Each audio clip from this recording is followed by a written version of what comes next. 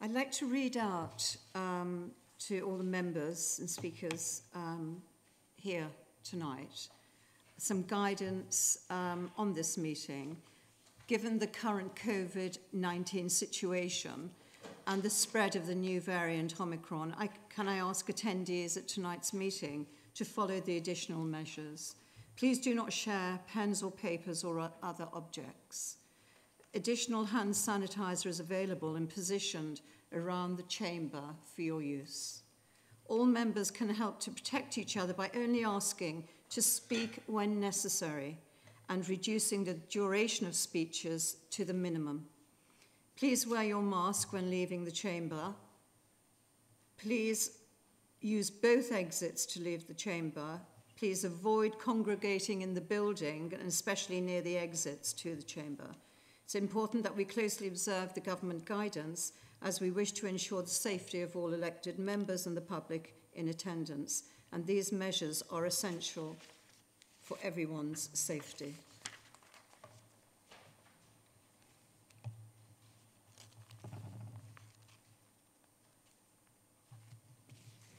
This meeting is to be webcast. Members are reminded of the need to activate their microphones before speaking. I would like to remind everyone present that this meeting will be broadcast live to the internet or filmed, and we will be capable of repeated viewings or another use by such other third parties. If you are seated in the low public seating area, it's likely that the recording cameras will capture your image, and this will result in the possibility that your image will become part of the broadcast. This may infringe your human and data protection rights, and if you wish to avoid this, you should move to the upper public gallery. My name is Councillor Jo Sher-Bernier. I'm chairing this meeting tonight, and I would like to say that I'm going to be a voting chairman. I'd like to welcome all of our councillors tonight and members of the public. And I'd like to introduce Principal Planning Officer Graham Courtney and our officers Vivian Messenger, Laura Kerman, and thank you very, very much.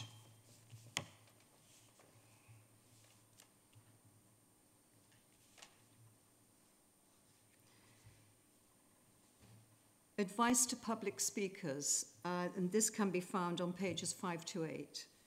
And I have to remind the speakers that you have 3 minutes to speak. Item 3 minutes, members, are we minded to agree those minutes from the last meeting? Apologies. Apologies have been received from Councillor Baldwin, Councillor Owen, Councillor Caroline Pond and Councillor Chris Pond. Thank you. Item 5, declarations of interest. Councillor Wixie. Or Councillor Jennings. Yes, I'd like to declare an interest in item, I don't know what item it is, unfortunately, but it's 19 Stony Path in Loughton.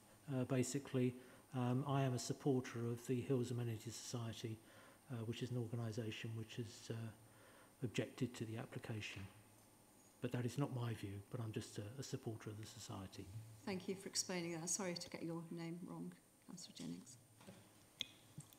And I'm also, Jennings. yes, also a member of the Hills Amenity Society, which relates to planning application number 11. Thank you. Councillor Murray. Yes, thank you, Chairman. I'd like to declare an interest in item 10, planning application EPF stroke 050721 Landon Garages, White Hills Road. Close family friend lives right by the site. I don't actually consider it to be prejudicial, but I think you do have to think about public perception, so I will withdraw from the meeting and not take part in any discussion or voting. Thank you. Thank you.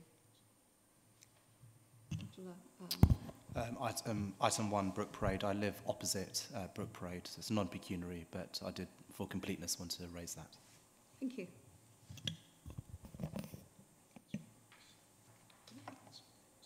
Councillor Brooks. I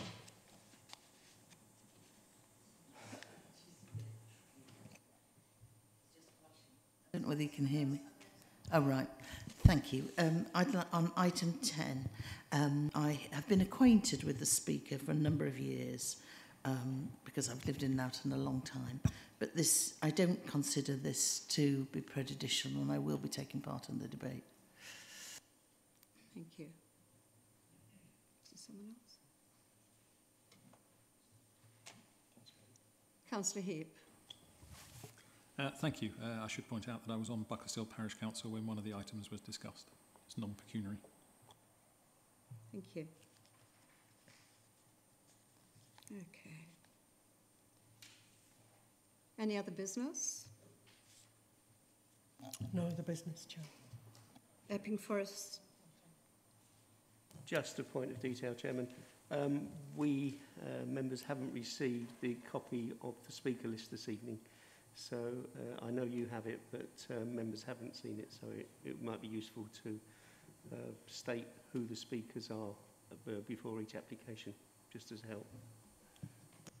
For each application? Yes. Could you do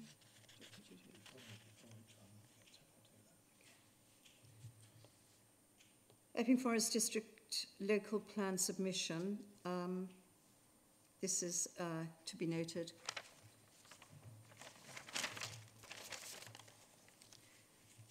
Site visits. Do any members wish for a site visit for any of these applications?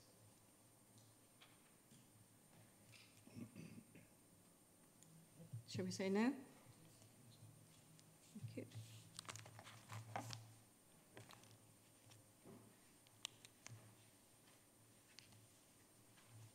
So we can go straight to the planning applications. EPF/2701/19, 13 to 22 Brook Parade, Chigwell IG7, 6PF. There are 3 speakers on this application. Pritam Patel, an objector, Councillor Selina Jeffcoat for the Parish Council, and also David Anderson, which I believe will be read as he's not present at the meeting. Thank you.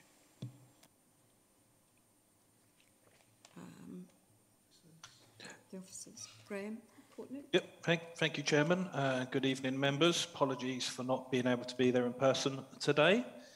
So the first application we have, apologies. So this application relates to the construction of an additional floor on top of a part of Brook Parade in Chigwell.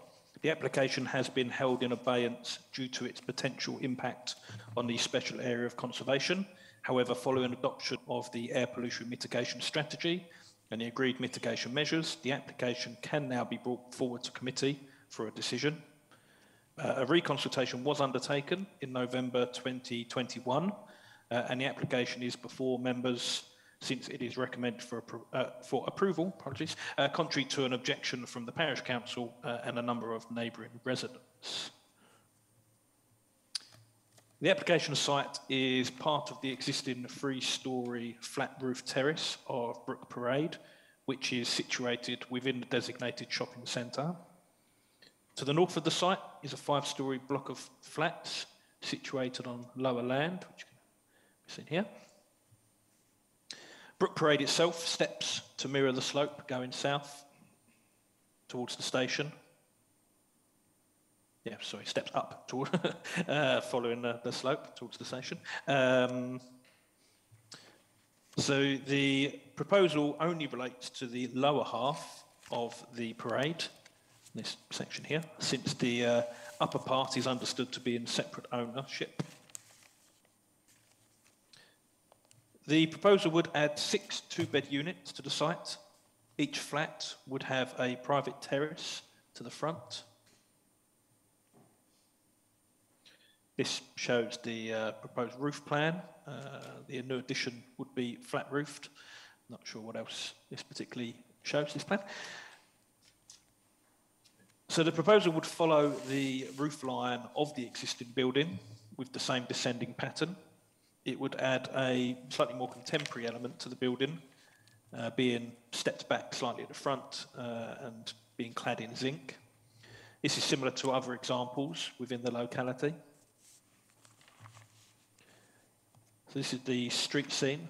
So whilst the proposal is only over half of the existing terrace, given that it relates to the lower part, it is not considered that the additional floor is dominant or detrimental to the character or appearance of the area. Whilst no off-street parking is proposed, the site is situated within a designated shopping parade and is close to an underground station.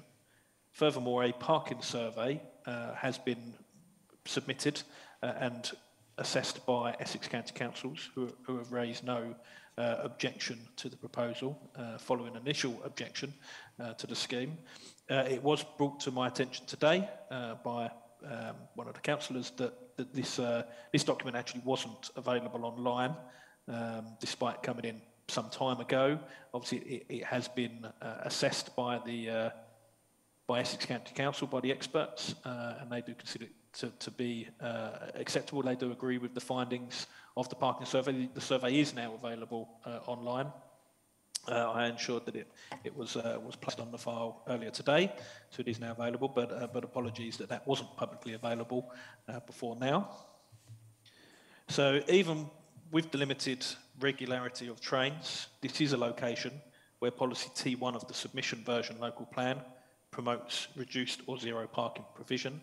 Furthermore, the parking survey that was submitted did show that there is capacity within the roads, although I know it is an area of great concern in terms of parking, and I very much recall the discussions we had for the site just down the road with regards to parking. It should be noted that a scheme for 4 units has been given prior approval on this site, which is obviously a fallback position. So the 4 units were just these first 4. So this section technically does have consent to be built. Therefore, in effect, this proposal would purely result in an additional 2 flats on the site, even though the application is for all 6. But in effect, it is just the additional 2 that really are being added here. Given all of this, the proposal is recommended for approval, subject to conditions and a legal agreement. Back to you, members. Thank you.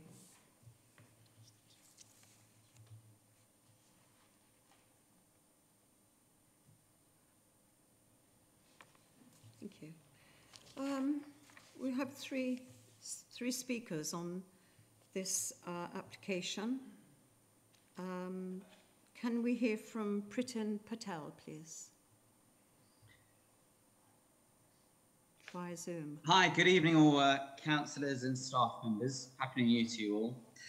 I'm the chair, I'm Pritin Patel, chair of Chigwell Residents Association, and it's been brought to my attention through various neighbours with strong objections for these flats, and we as the Chigwell Residents Association committee do strongly object on the following grounds. So firstly, we think there'd be a massive disruption, not only to the residents, but to the businesses who actually occupy the downstairs premises. Now, we believe that there are water tanks situated on the roof of all of those, or of that parade, if you like, and there would be a massive disruption if additional flats were intended to be put forward and constructed, purely for the fact that what would the residents do and what would actually the businesses? I mean, you've got barbers there, you've got florists there. So that's one of the objections, if you like. There's also Brook Mews, which is a narrow service road with private garages and forecourts, which leaves no real access. It's very small, so it has no access for lorries or actually space for storage of building materials. Furthermore, I think the following aspects do need to be considered. There are no fire escapes at present, as far as I'm aware, and nor is there space for fire escapes. So this would put residents at the risk of being trapped in an emergency. There are no lifts at present, nor there is space for lifts. This makes the proposed flats inaccessible for people with limited mobility and does not provide equal access. There's no additional waste bins leading to environmental hazards. You know, you're saying about the 6 additional flats will require parking spaces, potentially for 12 cars. There is no space for additional parking provision. I know you mentioned that, Graham, but, you know, people do need to park somewhere. So I think, you know, when you look at how we see it as the committee, you know, this is an overdevelopment of a site that loses the character of Brook Parade, we feel. You know, and certainly with the recent development of the Cube and this proposal, further loss of Chigwell Broadway. So that's our take on it, and we strongly object. Thank you.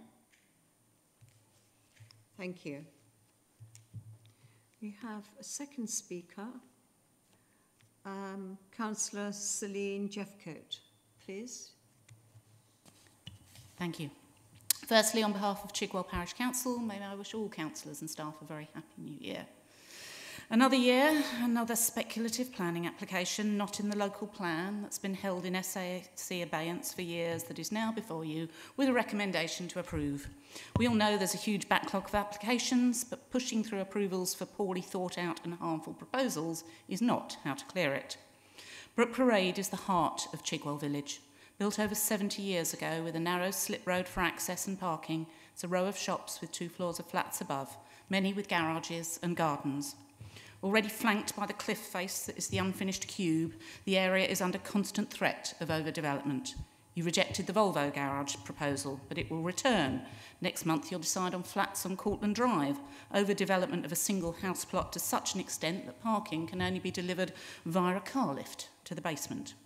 Now we have another 6 flat on top of existing homes in Brook Parade with no parking other than on street. The existing drainage issues are not a planning concern, according to planners' advice. Well, as ward councillor, they are my concern, and they should be yours. Allegedly, parking's not needed in this location. Yet, with no local consultation, highways want a condition of double yellow lines, while the SAC contribution is due to increased vehicle movements. Chigwell Village, with 1 bus route and a sporadic shuttle underground service, cannot yet be considered a sustainable transport location. The nearest supermarket is over 2 miles away. We have no cycle routes whatsoever. Chigwell Village residents looking for a doctor are referred to surgeries in Abridge and Redbridge. We want to cut car journeys, but without viable alternatives, as North Essex Parking Partnership recognise, reduced parking will increase on-street congestion rather than reduce car ownership. Brook Parade freehold was purchased for £15,000 in May 2019. Since then, a series of speculative bids to add floors have rendered the flats unsaleable. Whilst trying to acquire freeholds elsewhere, the applicant has claimed his business model is to, I quote, achieve smaller financial yields over a long time period rather than look for risky short-term gains from development. Really? We've heard there's prior approval for an additional 4 flats, the fallback position. Submitted just before Christmas 2020, this was approved by an officer a few weeks later in the face of numerous objections. It came before parish. We strongly objected. It didn't come here. You, like me, may wonder about democracy and proper progress and why it is implied this evening that this is just another 2 flats on an already fait accompli planning approval. You may also be wondering, like me, why we've bothered with a local plan if speculators can throw applications at planners for any old site or airspace they've picked up for a song until something sticks. As chair of the parish and on behalf of residents, please refuse this. This could happen in any of your wards. Don't set a precedent. Don't inflict this damage on homeowners. Don't let an overseas speculator's £15,000 gamble forever blight Chigwell's homes and businesses. Refuse it on the grounds it will increase street parking, if nothing else, but refuse it. Thank you. Thank you. 3 minutes. We have one more speaker for Brook Parade, David Anderson, and Laura Kierman is going to read out the statement, our officer. Thank you. Thank you. Statement on behalf of David Anderson. Firstly, I apologise that we cannot attend this evening in person. We believe the scheme presents an excellent and imaginative opportunity to provide much needed additional housing within the designated local centre of Chigwell, where national planning policy and the Council's planning policies encourage uses that will ensure the continued vitality and viability of the area. The application site is situated in a highly sustainable location at the heart of the local centre of Chigwell. It could not be better situated for transport links, and the residents will provide support and custom for local businesses. The proposals provide 6 relatively small homes of a type that are much needed and rare in the immediate vicinity and will help to diversify the local housing mix. The scheme provides private outside space for each home, and there is ample additional green space opposite the green.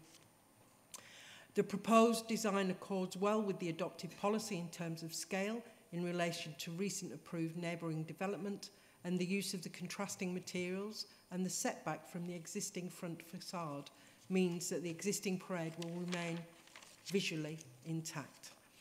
There are existing permitted development rights for 4 flats established by prior approval. Thus, it would seem sensible for the committee to follow officer recommendation here and approve the full scheme of 6 flats, which will visually be a better balance for the parade, which was itself originally built in 2 halves, 13 to 22 being the second half to be built in the late 50s after numbers 1 to 12 had been completed in the early 50s. Thank you. Thank you.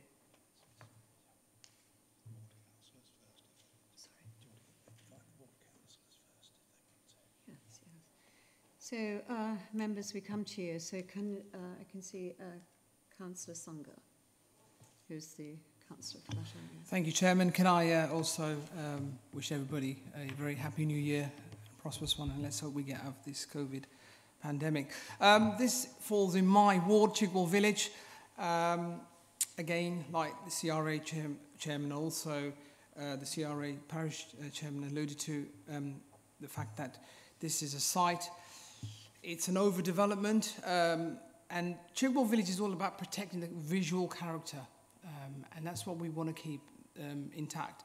And this goes against all of that.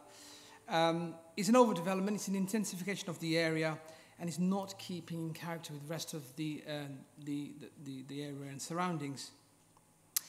Visitors parking. There are no visitors parking, and I'm going to find it hard to understand how people that come to visit their loved ones that actually do, if it goes ahead, where they're gonna park. We already have a very big issue with parking around there, and I cannot believe that NEP have actually suggested, or the planning officer suggesting, that we put double yellow lines. That's going to be a push-pull effect, because that's not only going to lead cars to park in the houses, the roads further down behind Barnaby Way and Dickens Rise.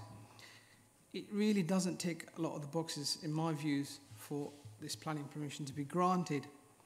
Brook Mews is a small road that runs behind this development, and I'm acutely aware of antisocial behaviour that's happened a lot around there, and we're already having to deal with people fly tipping around there as well. This is only going to exacerbate the situation.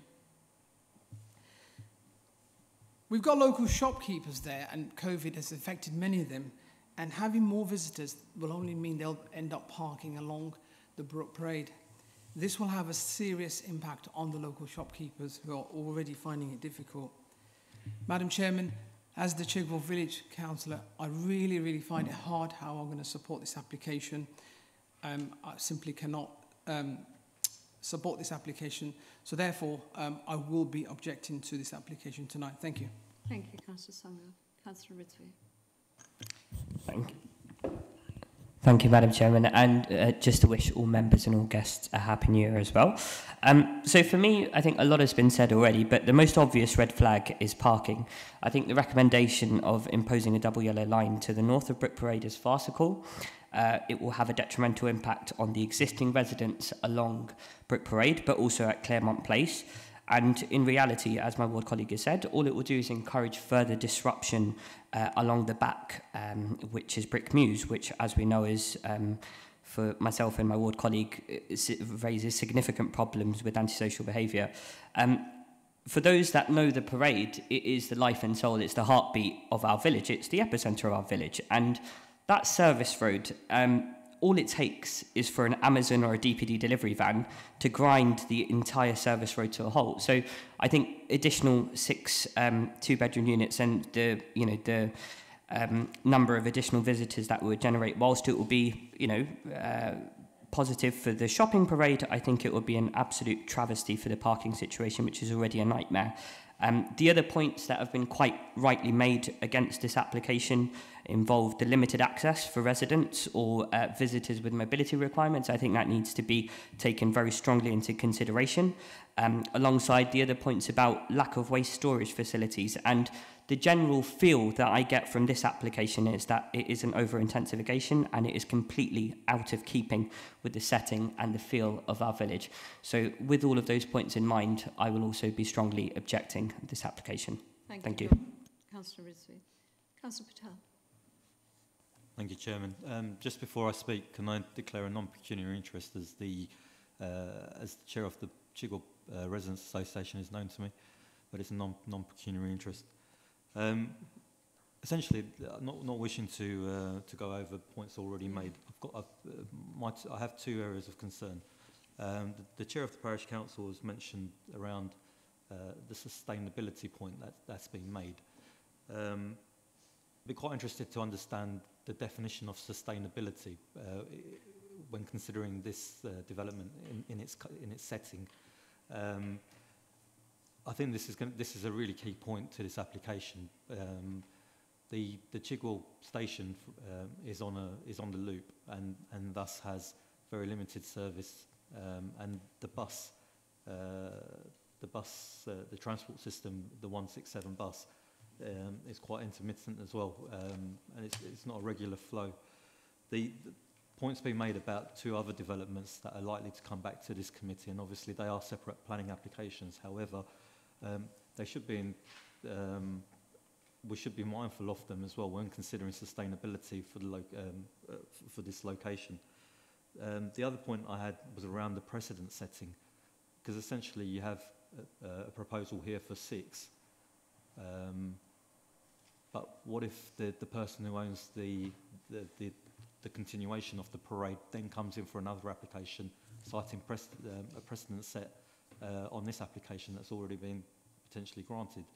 Then you've got double the number and then double the issues. The access through Brook Parade is narrow. Parking a car in there when you have a car on the opposite side can be very tricky to navigate. I don't think, I mean, ordinarily a development like this in other locations may be acceptable, but in this location I don't think it is acceptable, and I won't be supporting it. Thank you. Councillor Patel. Councillor Barnett, please. Thank you. Firstly, thank you to all the speakers, and may I just put on record my congratulations to the new chair of Chigwell Residents Association. I have a quick question and then 2 points, if I may, to Graham Courtney. My reading tells me that there are permitted development rights available to developments up in the roof space. Can I just confirm, and I'm sorry if this is a really basic question, how does that relate to this application? Are there permitted development rights in relation to this before I put forward my comments? Yep, that's no problem. Yes, there are permitted development rights, and there is a prior approval on this site. What I might just quickly do, because I did prepare this earlier, this is what the prior approval has given consent for. So these are the 4 flats. As you can see, they are very similar. Well, they're identical to the 2/3 of what's being proposed now. Obviously, what is now being proposed is extending that across this part of the parade here. But yeah, these 4 flats have been given consent under prior approval. That is a viable fallback. That is a permitted development right. The scope of what plan officers can look at as part of the prior approval process is very narrow, and actually seems to be getting narrower as various appeal decisions and court cases come out. So it is. We are very, very restricted in terms of what we can look at, as opposed to obviously what we're assessing here as a planning application. So that's kind of the reasoning why the prior approval was given, because it did tick all the boxes, as it were. There was a previous application, actually, or a previous prior approval for 6 flats, which wasn't lawful because of the height of it. It fell foul of the rules, but these 4 actually did meet the permitted development requirements. So yes, that is a viable fallback that they have there. But as I say, the assessment for the prior approval is far narrower than what you are assessing now as part of this planning application. Okay, thank you for clarifying that. I object on the basis of the National Planning Policy Framework, paragraph 120E. And what that says is, whilst on one hand it encourages developments in airspace, it is conditional upon maintaining safe access and egress for occupiers. Based on the comments that have been raised today, for example, lift access, parking, being able to actually get a car through Brook Parade at present is proving to be very difficult. At the best of times, you have about £3 million worth of cars parked on a very, very, very narrow road, and I can't even begin to imagine how much more difficult that will be in relation to this. So in my view, I don't believe it meets 120E, because I don't think there is a maintenance of safe access or egress for occupiers. And it's for that basis I'll be objecting to this application. Thank you. Councillor Heap, please. Thank you, Chairman. Yes, Councillor Barnott's already raised some of the points. It is a puzzle that we're looking at an application that's older than the one that got prior approval, and had the one that's got prior approval come here, all the objections would still be valid, because this is just a small addition to something that's already got prior approval. So I'm puzzled by that process, to be honest. I know you've explained it, that was a tighter brief that you had, but I can't approve this at all. Okay, thank you. Councillor Lyne. Thank you, Chairman. I think this application says more about what it doesn't say than what it does say. It hasn't really emphasised the fact that this is partial development of Brook Parade, so there's another half that is going to be undeveloped, and that makes for a very unbalanced situation. One of the sort of key points was that Essex Council did not refuse. They refused on the first application, but then changed their opinion based on a robust traffic survey. I today checked with a number of people, including Councillor Williamson and the planning officer, where was that survey? It wasn't included with the planning information. It has now been added to the website, but only later on this afternoon, so nobody's had a chance to read it. And it talks about no parking. I know Councillor Sunga mentioned visitor parking, but there's absolutely no parking. So anybody that has a car of any of these 6 flats, which probably can amount to 12 cars plus any visitors parking, are going to have to be displaced parking on the roads. And the survey actually refers to parking in Brook Parade, Brook Mews, Station Road, Brook Way, Barnaby Way. So they're actually looking to actually park everywhere they can on existing roads where there is considerable stress. Now, this is just one of a number of developments that's going to become before us, and it's been mentioned that the Volvo garage is one, and yet we don't look at the whole and the impact of all of the parking of developments associated with this particular area. So we've got the Cube, which is now carrying on development. We've got the Volvo garage. This one There was an application for a development of flats across the road, which was rejected, where a house was going to be converted. So there's a huge amount of potential for parking stress and also traffic congestion. This is a crossroads in Chigwell. And again, if we look at the transport, yes, there is an underground station, but most of that is east flowing. If you want to west flowing. If you want to go east, then you have to go round to Woodford. So again, that is not a sustainable opportunity. The buses are extremely limited. So as an example, if you wanted to travel to the shopping park in Langston Road, how would you get there by bus? You can't.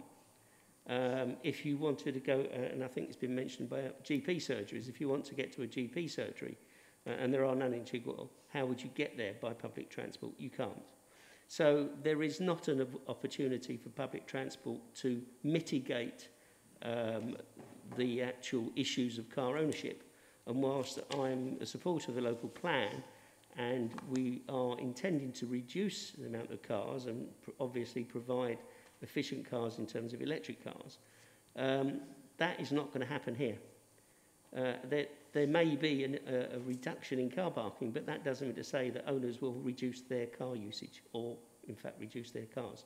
So I, again, would put a proposal for rejection of this application on overdevelopment, insufficient parking, and obviously impact on the local area. So I don't know whether that is an acceptable proposal for rejection, but I'm happy to put that forward. Thank you. Just one point, Graham Courtney, the absence of the study, the parking analysis, has not been included in the information today at this meeting. Can we circulate that? Well, that is now online. It was, as I say, it was actually Councillor Lyon who brought that to my attention just today. Unfortunately, that was I can't explain why that wasn't put in on the web on the website and made available. There was no reason it shouldn't have been. I think it was just purely overlooked at the time when it came in. So could you just tell us the summary of it? What was the summary of the study? Well, the study showed that there isn't significant parking stress in the area. I think as a lot of councillors pointed out, the study was relating to several surrounding roads. So it certainly seems to be suggesting that there will be displaced parking, and the suggestion is that there is capacity within those surrounding roads for the additional vehicles. That seems to be what the suggestion is, and that's been supported by Essex County Council as a purely sort of technical note. I'm not sure I can say too much more than that. I mean, it is a technical note. It is available now, but it essentially says that there is capacity within the surrounding roads. Can I just take this point from Councillor? Thank you, Chairman. Yeah, there's one other point here. The reference by Essex County Council looks at Brook Mews. It doesn't in any way look at Brook Parade and the impact on Brook Parade. Now, Brook Parade is a very important shopping parade with a number of very vibrant shops. And I think if you start talking about residential parking on there, that really is going to sterilise the parking for anybody wanting to use the shops. And that's going to be a great resentment by the shopkeepers. So I think there's significant issues here. The parking survey, I don't believe is robust. I don't believe it actually improves the situation. And whilst it actually addresses some of the issues, it's assuming that nobody else is parking anywhere. And at the moment, I think the survey was done in 2020, but at the moment with COVID, obviously there's less parking, but that's going to change. And I know from driving around there on a regular basis, parking is a considerable problem. So that's where I believe that's it. I'm just going to take one more very quick point from Councillor Sunderland. Yeah, thank you, Chairman, for allowing me to come back. Chairman, if we're not seeing the whole application in its entirety and we've not had the opportunity to see the consultation. Is this a valid application? Just for the legals to advise us on. Thank you. I'm happy to come in here. Yes, it would be. I mean, the additional parking survey that's come in was in response to the objection from Essex County Council. It is a technical document. It's been sent to Essex County Council, who obviously are the Highways Authority. They have assessed it. Yes, it certainly would have been good practice and preferable for that to be publicly available, because particularly, as we know, one of the big concerns around here is parking, so I think it would have been useful for that to be available. I think legally, I don't think there's any particular issue in terms of determining the application today. I don't feel that we would need to defer it to enable anybody to look at that. I'm not convinced it's going to change anybody's minds, in all honesty, but it has served its purpose as you know, in terms of it's been sent to the experts who have assessed it and now responded. Right, okay. I'm now going to take this application. Sorry? You want to come back? Yes, please, Chairman. Sorry, I did ask a couple of... Yeah, I've been doing it. I've been ignored. Thank you. Shall we take yours? That'd be really kind if you'd let me, please, as I've been asking to speak for some time now. In fear of going over all of my fellow councillors, I'm also a councillor of Chigwell as well. The parking survey, the fact that it wasn't available was a little bit of a concern. And as my fellow councillors have already said, there's big assumptions about the parking around that area. Again, the fact that, you know, the other developments that have come forward have not been taken into consideration. I feel like it's a bit like people have just put a blindfold on and turned around and tried to put a pin like on a donkey. Or where should we start building now? And it just seems to be in that corner without any consideration, without any consultation. And I think this is time for it to actually, we need to put a stop to this. Brook Parade, as Councillor Lyon has said, hasn't really been given a mention to this, and that really is the hub of Chigwell Village. I think making these assumptions when there's a lot of people that, you know, if they looked at trends with the parking in Chigwell, you will see that in Dickens Rise and on the corners people are parking, because even though we are on a loop, you know, people are actually driving into Chigwell to actually use the station. So they're just parking everywhere. We don't have a car park in Chigwell, so it's just a kind of hit and miss. And it stops everybody else that's living around the area to go about their business and to come to those shops to be able to park. People in Dickens Rise and Brook Mews and that, you know, they're not happy. If you see the road behind that, where people are actually having a cut through, the road is actually appalling there because of that. So I'd like to just take into consideration everything that my fellow councillors have said today, that I will not be agreeing to this at all. Thank you. Very quickly. Thank you, Chairman. Sorry, I did ask, when I spoke, I did make a couple of points, and I didn't get a response to the points that I made. I thought when the officer spoke that would be picked up. But about this being a sustainable location and the definition that's being used to determine that this is a sustainable location. And secondly, about the precedent setting. Can we have a comment, please, on whether granting a permission to this would set a precedent for the remainder of the parade? So that's quite an important point. Graham Courtney, could you? Yeah, no, happy to come back. I was going to come back on that, but it didn't seem that there was the opportunity, so apologies for that. In terms of the, I mean, obviously sustainability covers a far broader area than just location, but obviously I think here we're talking about sustainable location, and in terms of the definition of sustainable location, obviously the submission version local plan does talk about within 400 metres of a railway station, and that's where, you know, it states that the council will seek for reduced car parking, including car-free development. I think certainly, you know, that's a very broad brush approach.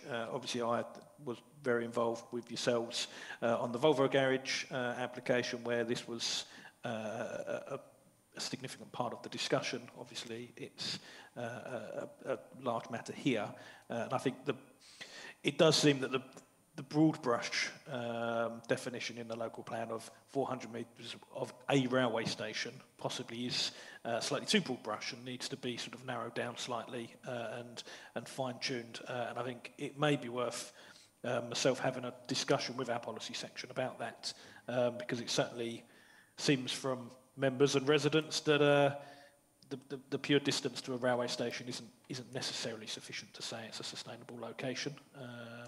And obviously we certainly give great weight to the opinion of members. But that is, at the moment, the definition, and that is one of the main reasons. Obviously, this is being supported by officers despite the lack of parking, because of the fact that it is within 400 metres of a railway station, and therefore meets that definition. But as I say, I think we do need to drill down into that a little bit more now that the local plan is advancing. In terms of precedent, I think undoubtedly this would set a precedent. I think if we allowed 6 flats on this site, undoubtedly there would be an application for another probably 6 flats, if not, probably 6 flats on the neighbouring site. So I do think this would set a precedent. I know this isn't necessarily pushing the officer's recommendation, but I would imagine a similar application would follow on the upper part of the parade if this were approved. Members, does that answer your question to a certain extent? So I'm going to take this application to the vote, please. Laura. Members for the officer's recommendation to grant permission. Officers against. Abstentions. We now need to seek reasons for refusal. So that application has been refused. We need to seek reasons for refusal for that. So can we note reasons for refusal, please? Can a member make a proposal for a refusal? I did propose that we refuse the application on the basis of overdevelopment, insufficient parking associated with the development, and increased parking stress in the area. I'm not sure whether that's robust enough, but that's a starting point. Intensification of? You did say overdevelopment. Yes. Do you want to add that, intensification? Or is it one and the same thing? Yeah. Right, is someone going to second that? Yeah, well, the precedent, precedent in terms of this being established as a precedent for other associated developments alongside. Yes, I think that's been mentioned a few times as an important point, so we can add that. And also how to consider this with the other applications, pending applications in Chigwell for developments which are likely to increase the pressure. Just apologies, just before we go to the vote. I want to check with the officer to see if these are valid reasons. Yeah, no, these are absolutely fine. The only thing I was going to suggest as well is obviously this is an application that will have an impact on the SAC, and obviously without a signed legal agreement, we would have our standard SAC reason for refusal if members are happy for us to also add that on. Yeah. Yes, we happy with that? So this motion has been seconded.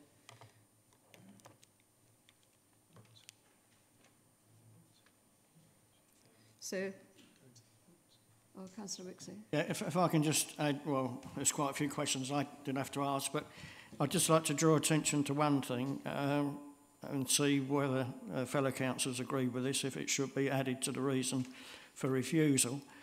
But there's been a lot of talk about the site being sustainable. In fact, the report itself only describes it as a fairly sustainable site. So I think that says it all, really, because we've moved down one stage, and I think we can go down a stage further and say that it isn't sustainable. And the words where it says it's fairly sustainable are actually on page 20, and the second paragraph down under principle of development, and the last sentence, which says it's only a fairly sustainable site. So to me, it's not really sustainable at all, but I'm... well, it's an interpretation that could be, you know, fair.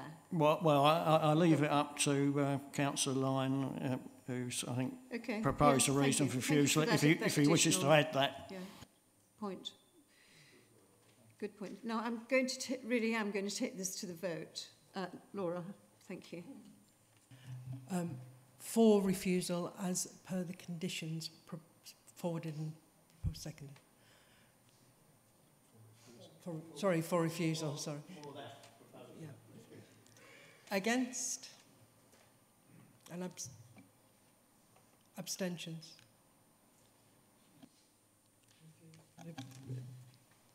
The application's refused.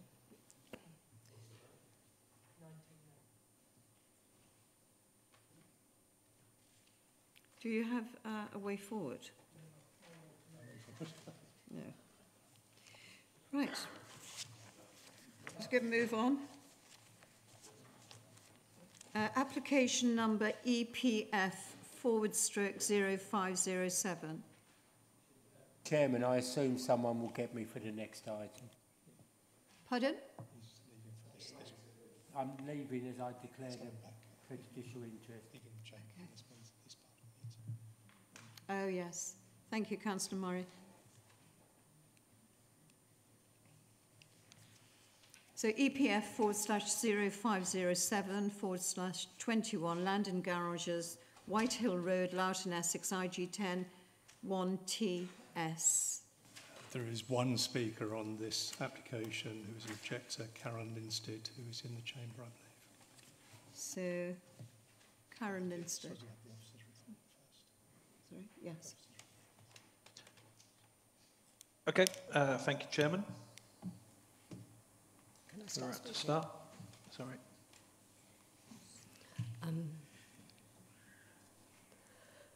Good evening and Happy New Year to you all. Sorry, I need to do my presentation first, sorry, okay. before we get to speakers. It comes after the presentation. Okay, thank you.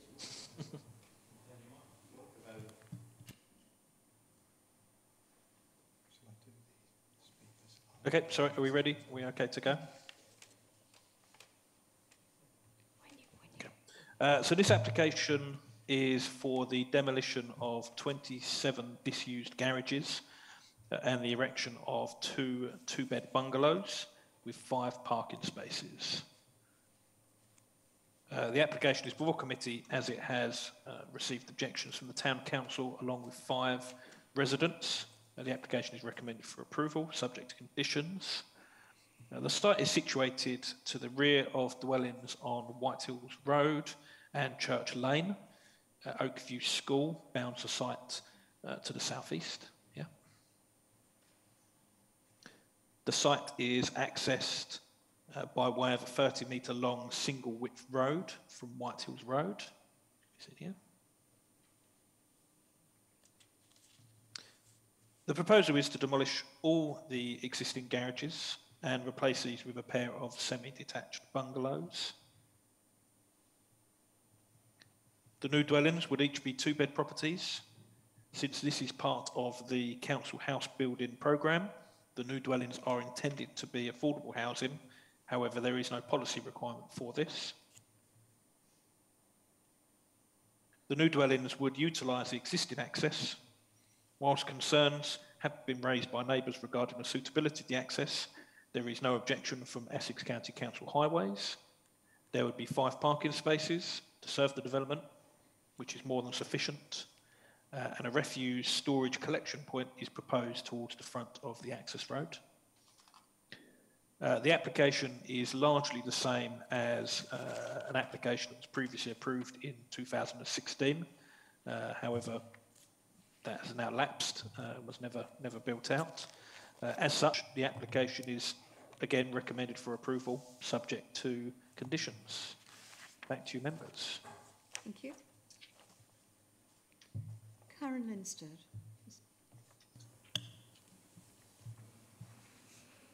Good evening and Happy New Year to you all. I'm speaking tonight on behalf of myself and other residents who submitted objections to this planning application in July 2021.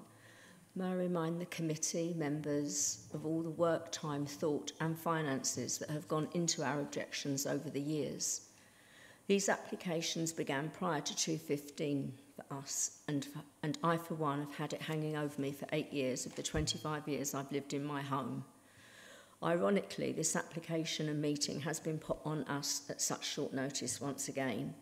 In fact, the first letter was received by a resident last Wednesday, the 29th of December, allowing us only 4 working days to prepare for this evening. We trust there have been no changes to the original application, as we were unable to access the planning application and associated documentation until Monday of this week. A point of information: it is essential numbers 70 and 72 Church Lane have it confirmed in writing to reinstate back access, which had been taken from them without their consent, and it is not shown on your drawings. Whilst we have no objections to the current application for 2 bungalows, we would strongly object to consenting for any further applications for additional housing, units, extensions, etc., to the approved scheme on the subject site, either by the current owners or any successors in title. We are all very aware of this common practice by developers, house owners, of adopting additional applications to eventually achieve larger schemes. And in view of this, we would ask the committee members if they can make this a condition of the planning consent. Thank you for your time. Thank you. Members, Councillor Jennings.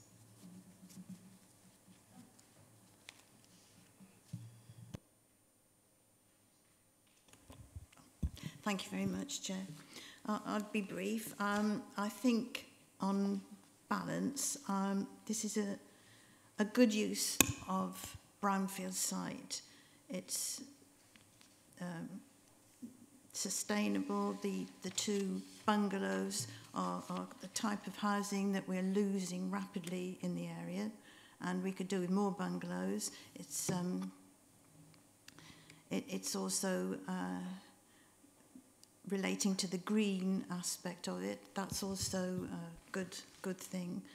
My only concern with this, and I do like the proposal very much, I think it's, as I said before, good use of a brownfield site and a reasonable use. It's not overdeveloped. But I'm concerned about this issue of the back access to 70 and 72. We're not shown, or I couldn't see quite clearly on those plans whether they have an access, which they've had for several years now, many years, and I think they would have a right of way. I know it's not a planning application, but I would like to see where that access is supposed to be and whether it will be retained for those residents. Can you show us that, please?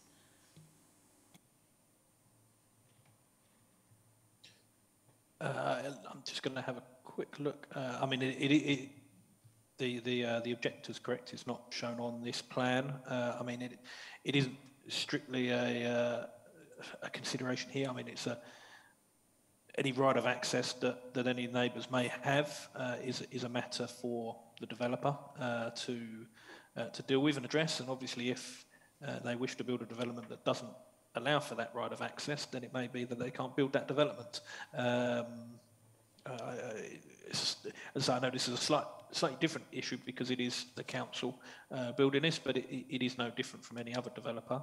If a neighbour does have a right of access and that can't be provided for as part of this development, then they would have to, the developer, the applicant, would have to come back with a revised scheme to show that access. But it's not strictly a material planning consideration here, because the land is all in the ownership of the applicant, and as I say, any sort of legal right of way would be a separate matter they'd have to deal with. I'm just checking. So, what were the numbers that was it 70 and 72? Did you say?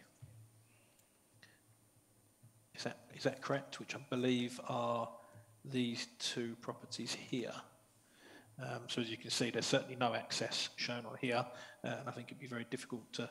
Well, it would potentially be possible to provide an access down the side here. It's not uncommon to have a shared access to gardens, but it doesn't appear that is being proposed as part of this application. But I'm not convinced that we could refuse permission on those grounds, but it may be that it would stop the development regardless, depending on the legal right of access that they have. Thank you. Is that fine? Yes. Councillor Kaufman. Thank you. Just by way of explanation, the two houses that have been referred to have had a right of vehicular access for more than 20 years. One of the owners is disabled, and they had need to, because the front garden is stepped and raised, and they had access to their house via a gateway that was accessed through this land, and that's why the speakers raised this point, because it's a material point for the elderly person who lives in the house who's had the gate blocked for 2 years by the council. So I think it cannot stand in the way of this application, but it should be noted on record that this person is entitled to their right of way. So I understand it's not a planning issue, but that scheme can't be built unless they allow the vehicular access to this person. I don't overly object to the scheme. I think I would object if anything larger came forward. Can only judge what we have before us. What we have before us is the most that this site, I think, can take. That's about it. Thank you. Okay. Thank you. Yes, Councillor. Could I ask a couple of questions, please, Chair? Mr. Brooks, yes, please. Of Mr. Courtney. Just a couple of things, really. Could he highlight any small differences that have been made in this planning application, and was there any particular reason why it was allowed to lapse and we didn't build on it before now? Well, in terms, I've actually got the original plans here. My apologies. Just now, when I was referring to the neighbours, I thought I was sharing my screen, but I wasn't. So I was pointing to something that I've just realised that members couldn't see. So apologies for that. I'm going to share my screen now. So this is the previous approval. As you can see, it's fairly similar to what has been proposed. Apologies, I can't share both of my screens. But it is looking, I've got both open in front of me. And the only real differences I can see here are the external materials seem to have differed slightly. The layout appears identical. It doesn't appear that there's any change to the layout of the internal layout of the houses. And actually the external layout again appears largely unchanged. So it looks like it's predominantly a change to the materials, some very minor changes from what was approved in 2016. In terms of why they didn't build it, I couldn't answer that, so I should stop sharing. With any certainty. I mean, that's more a question for my colleagues in housing. There are a number of these. I'm sure members recall a number of these applications coming forward. They've come forward in stages or phases, and it does appear that for whatever reason there were a number of these that have lapsed. I think some have come back to members, some have been dropped, some will probably be coming back in the future, but I don't know why they haven't been built out when previously consent has been given. That would be a question for our housing department, unfortunately. Thank you. I seem to remember we had a long discussion about putting down a condition that no dormer windows were to be allowed. They couldn't build a first floor on those bungalows. Does anyone else remember that? Yeah. No permitted. That's right. No permitted development. Right. Yeah. Okay. Thank you. Thank you, Councillor Heap. Thank you. Yes, Councillor Kaufman raised the point. We had a similar situation in Buckstill where garage sites were being built on and 2 residents lost their right of access to the back garden, and it translated into money, effectively. So that possibly should be considered here, although it's slightly more complicated because of the disability. In terms of the design, it only looks like it's got 4 solar panels on, so that doesn't look like it's going to support an electric boiler. Is that a thing? Are they going for a gas boiler in this? Do we know? Should we have more? I think yes. Right. Councillor Wixley. Yeah, thank you, Chairman. I've got 1 or 2 questions for Mr. Courtney. The first one is condition 11, which I'm quite interested in, which refers to a scheme to enhance the ecological value of the site. I just wondered how that was going to be achieved, because I think it's quite an important issue if it can be achieved. Another thing which has caught my eye is condition 19, which refers to no unbound material shall be used in the surface treatment of vehicular access within 6 metres of the highway boundary.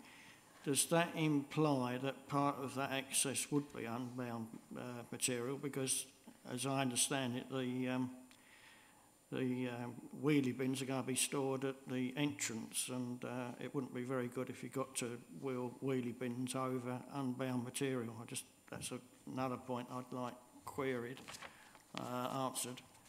And I think I did have some other points, but perhaps they're not so relevant. I've got some sympathy with the resident from Elmore who apparently is seeking a replacement wall. I don't know if Mr. Courtney could answer that one. That's on page 33, the 3rd paragraph down. But yeah, they're my sort of 3 points I'd like answered if possible. Yes, no problem. In terms of ecological enhancements, I mean, obviously that's a fairly standard condition that we ask for on all certainly all new residential developments, but most new developments completely. It's obviously part of part of the new local plan. Usually, well, it can vary depending on the site.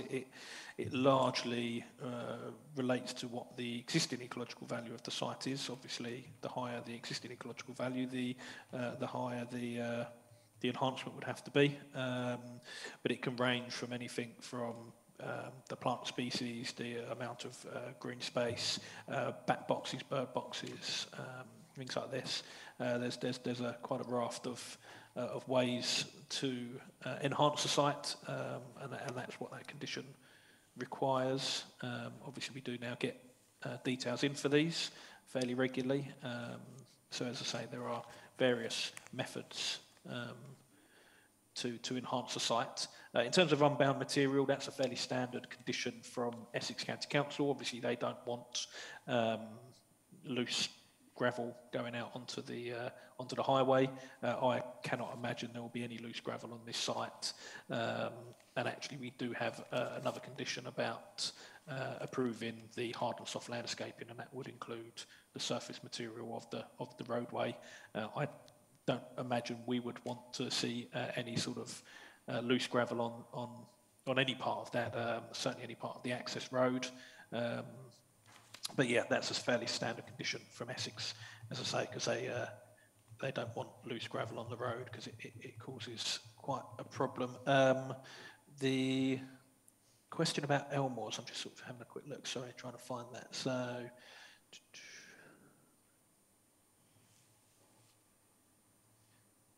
Yeah, I'm not sure what the reference to Elmos is there. Apologies. Can I come in there? It's on yeah, page, sure. page 33. Yeah, as I no, said. well, unfortunately, I don't have a physical agenda, so I don't have the same page numbers as Oh, you right. have. Okay. But that's not a problem. I've found the reference. I'm just trying to work out what it's suggesting. I mean, Well, it involves the maintenance of a group of cypress trees as well.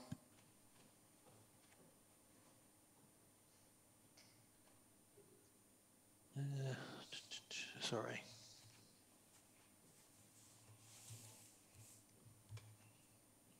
Yeah, I'm not sure I can answer your question about the Elmore's issue at the minute, unfortunately. Okay.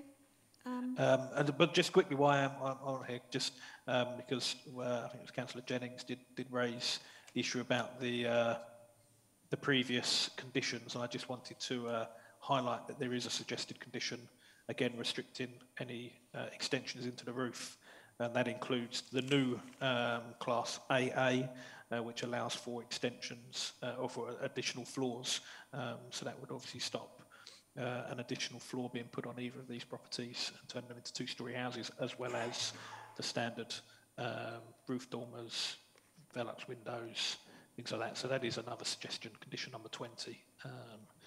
That's that suggested condition. Thank you. Just could you take to Councillor Brooks? Could you be? That's Mr. Courtney's answered the question about the permitted development. Right. Thank you. Councillor Jennings, could we make this speedy? Right. Just going back to the issue of the two exits behind 1772. When I looked at the plans, which were very late coming on, as somebody pointed out, but we only had them yesterday available to us to look at. But on one of the plans, I thought, it wasn't very clear, but I thought two access to the back gardens was shown. Could you just check that? It was on a ground plan, and on the site it looked to me as if there were two possible access for these two houses. Oh, that's not a problem. I will just check that now and come back to you on that.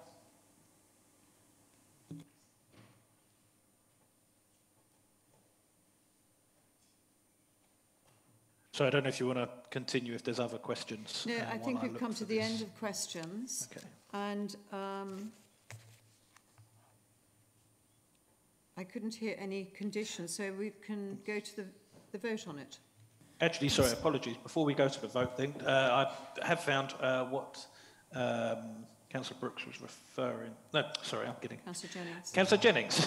I mixed them up earlier, and that's why I'm mixing them up again. So let me just share this screen. So what we have here, which unfortunately wasn't, I don't think was in the presentation, annoyingly. So this looks like it is the plan that she's referring to, and I'm just going to zoom in so we can see here. So actually, it does appear that what I was referring to earlier, it may be the situation that they're looking at doing, because we've got here existing gate to be retained, which appears that it's going into 70, well, probably both, that probably leads to both properties.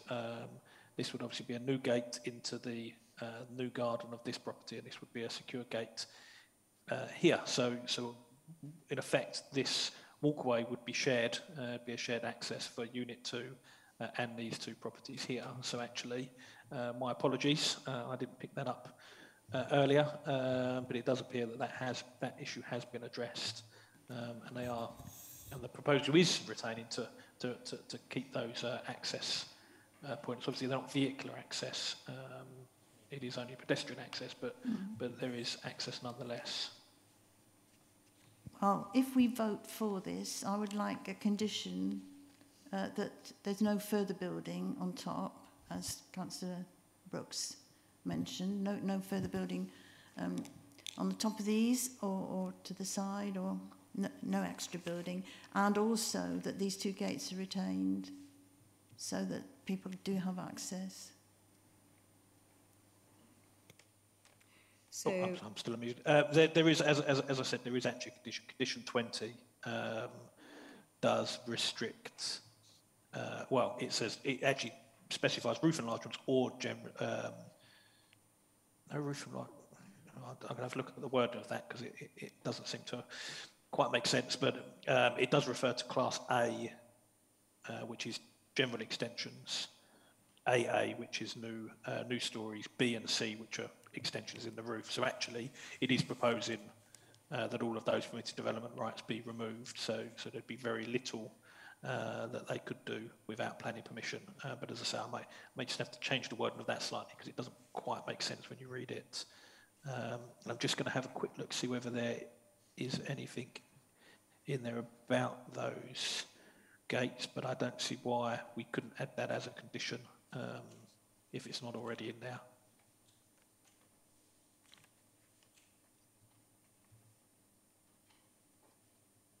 So would you be happy with that? Would you like to just restate that condition, Councillor Jones? Yes, that the two gates that are access to that land from the back of the gardens of 1772, the two gates are retained. And I'd like that to be part of our approval. And that's reasonable, yeah.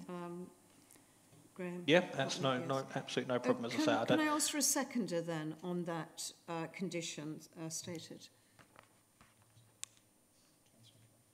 Councillor Kaufman. And it's appropriate. Would you like to debate that condition, anybody, or shall we just go to the vote? We've got a seconder, and we'll take that forward. And with that condition, we can now go to the vote. Okay, so in line with the officer's recommendation, those for granting permission with the additional condition.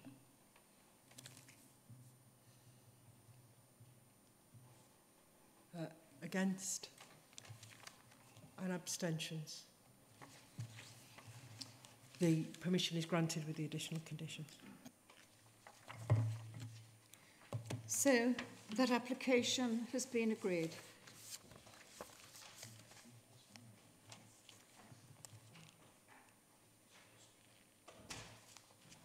Application number EPF/2033/221, 17 Stony Path, Loughton, IG10, I1SJ.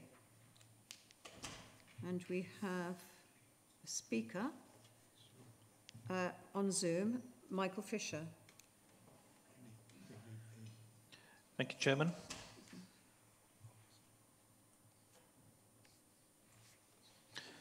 This application is for extensions to the roof, including front, side and rear dormers at 17 Stony Path. The application is before members as there is an objection from the Town Council, the Hills Amenity Society and one neighbour. The application is recommended for approval subject to conditions. The application site is a detached dwelling located close to the Baldwins Hill Conservation Area, although not within it. The property sits on a hill and is similar in appearance to its neighbours, although the run of houses are not quite identical. The dwelling benefits from what appears to be a large single-storey rear addition. It also has a flat roof, two-storey side projection. The existing property is a 4-bed dwelling at present. The proposal would not alter the ground or first floor of the existing dwelling. However, it would add a 5th bedroom and a further bathroom to the roof area. This shows the existing dwelling, including its large flat-roofed side projection. There are 2 small dormers at first floor level within the existing cat-slide roof. The proposed roof addition would extend across the flat roof side projection, continuing the existing line. An additional small front dormer would be added to the front, along with a dormer to the side to accommodate the stairs. A slightly larger, more contemporary dormer would also be added to the rear. This application follows two previously refused schemes, which are shown here. The two previous schemes sought to increase the height of the roof and added far more bulk and mass than this proposal. Both the previous applications, were refused on design grounds. This latest revision is considered more acceptable. The reduction in bulk and retention of both the existing ridge height and the front gable have, in officers' opinion, overcome the previous concerns. It should be noted that the submitted plans, as shown here, do include an outline of what was approved on the neighbouring site, which is similar to this proposal. However, this permission was granted in 2007 and has never been implemented and has now lapsed. Nonetheless, the proposal as it now stands is considered to be acceptable in design and character and would not be detrimental to the amenities of the neighbours. As such, it is recommended for approval, subject to conditions. Back to you, members. Thank you. Sorry? Yeah. Two speakers on this application, Michael Fisher via Zoom, one objector as an objector, and the applicant Lee Giorgio, who's in the room. Right, I've got the Zoom. Michael Fisher. Michael, you have 3 minutes. Firstly, I'd like to wish everybody a Happy New Year. This is on behalf of my mother, Wendy Fisher. I would like to register my objection to the planning application for 17 Stony Path, Loughton. I live to the left of Mr. Georgiou at 19 Stony Path and have done so for 51 years. I would like firstly to note the steep gradient of Stony Path. Any building work that is carried out adjacent to the lower neighbour on the left, which we are, can be overbearing as it is prone to tower over the neighbour below. Any alteration to the right has far less impact for this reason. This steep gradient will also mean that the street scene as you walk up Stony Path will be adversely affected. 17 Stony Path has already had 2 major extensions carried out, one by Mr. Giorgio and the other by a previous owner. This latest application will be overbearing on this small quiet road which overlooks ancient allotments, Loughton Potato Ground, which are part of our designated conservation area. The new proposed roofline will be out of kilter with the others in this row of 7 houses, and the Velux windows to the front dormer will also be out of character. The new proposed 3rd floor left side dormer will loom over our house, be out of character with the road, and will also affect the street scenes adversely. From a personal perspective, the last extension carried out by Mr. Giorgio saw a very high balcony area installed to the rear, which sits above the top of our fence and is surrounded by a wall of glass which overlooks both our house and garden. This proposed 3rd storey extension would further infringe on our very limited privacy. I do hope that you will take these comments into consideration in coming to your decision about this application. I would also welcome you to visit my home so that you can assess for yourselves the impacts that this development would have on us should this application be successful. Thank you for your time, Wendy Fisher. Thank you. So another, Leo Giorgio.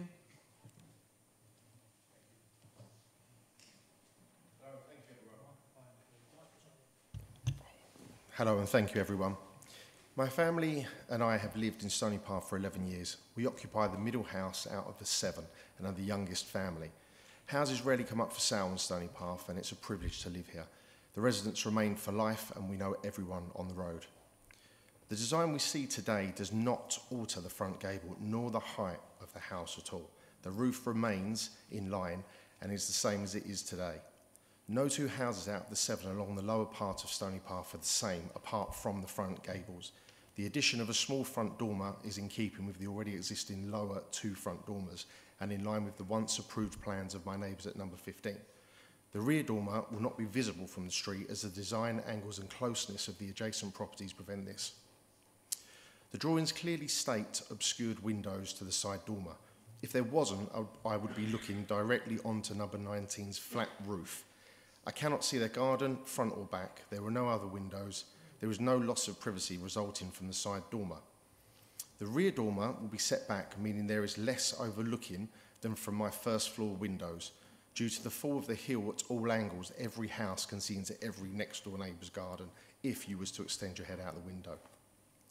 The small Velux windows, these have been objected to and I'm more than happy to take those out. Structural concerns, this has been mentioned by others on every application that I've put in. Structural concerns can easily be overcome by an engineer's report. However, all 7 houses are built on a 1 metre extended concrete float.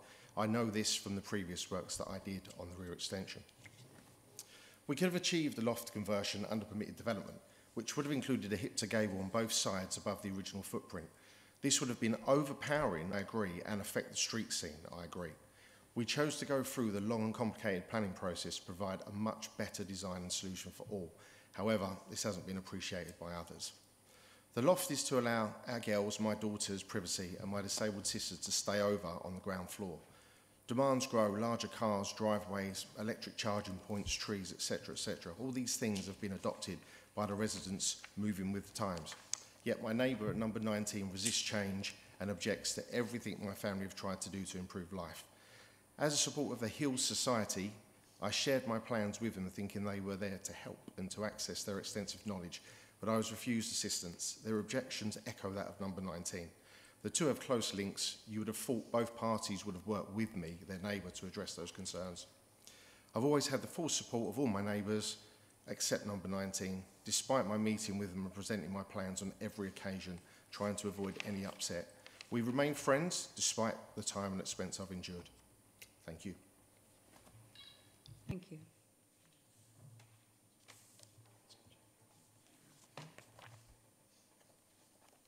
Councillor Jennings. Thank you very much, Chairman. As you all know, I am the ward councillor for Loughton St John's, where this application sits.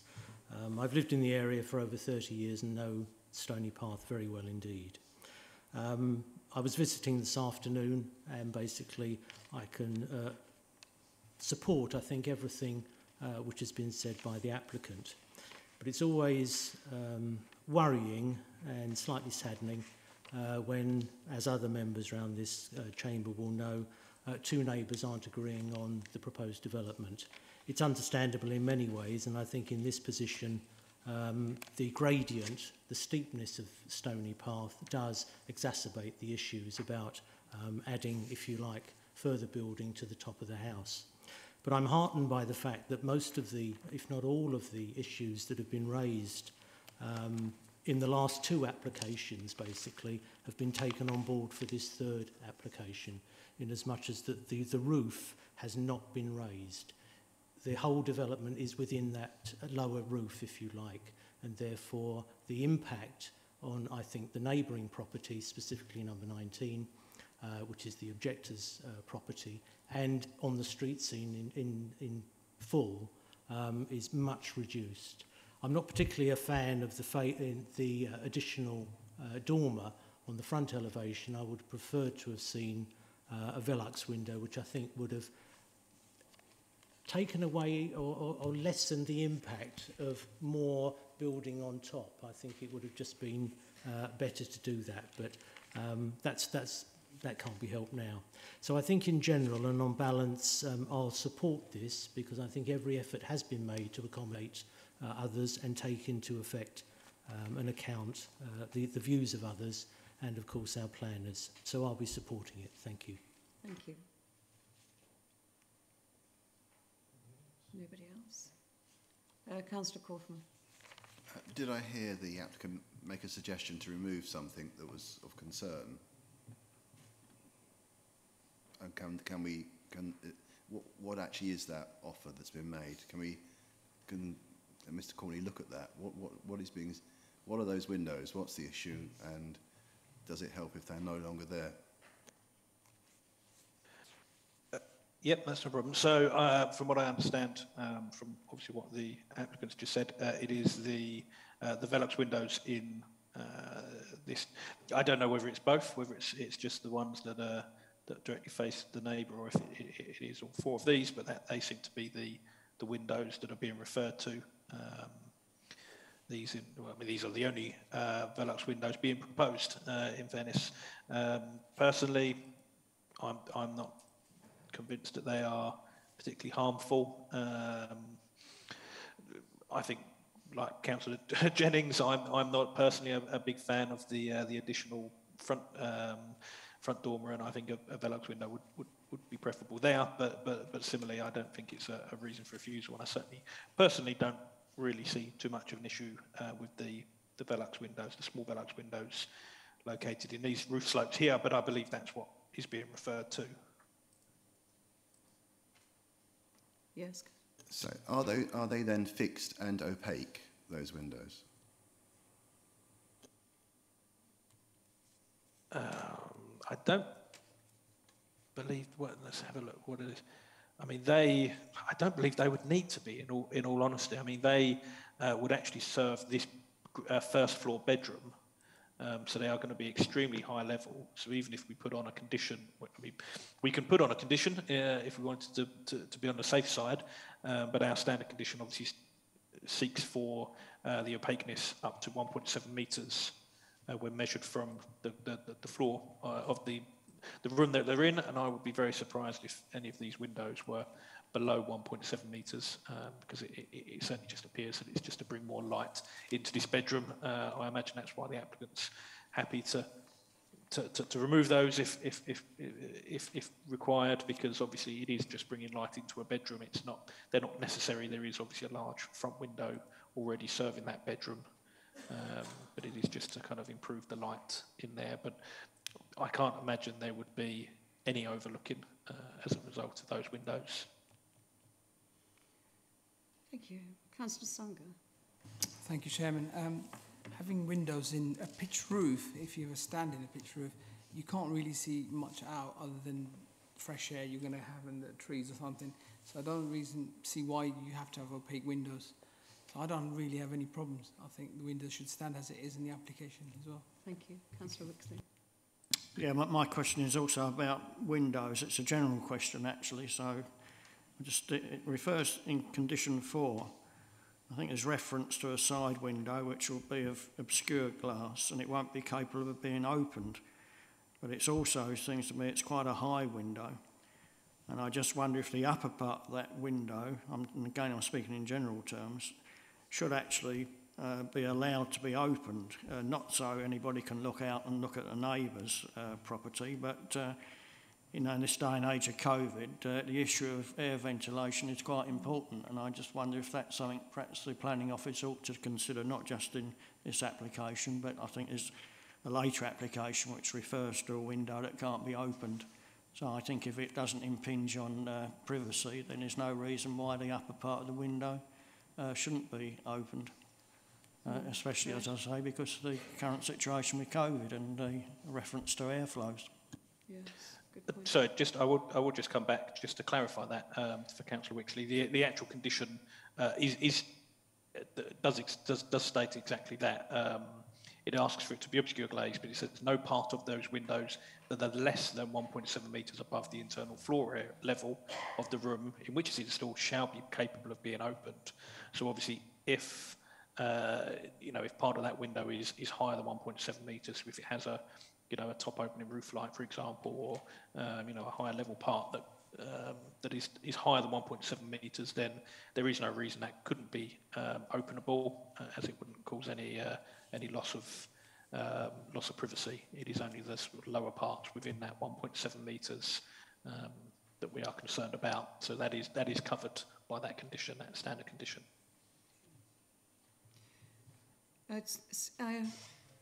Graham, can you clarify, are we adding a condition to this application or not? No, there's an existing, Councillor Wixley was just referring to an existing condition, Oh, right.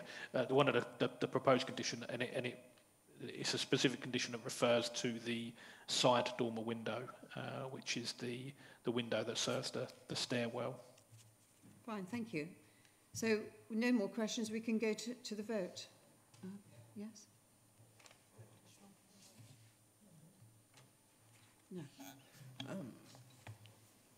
The vote is for the officer's recommendation to grant permission.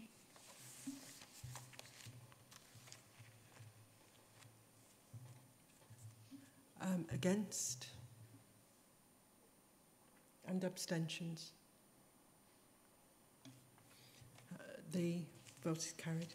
Permission is granted. So that application has been agreed.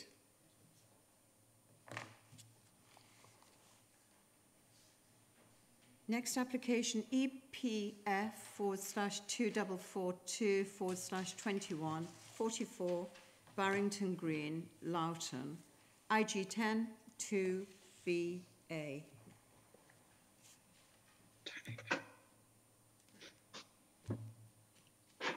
Thank you, Chairman.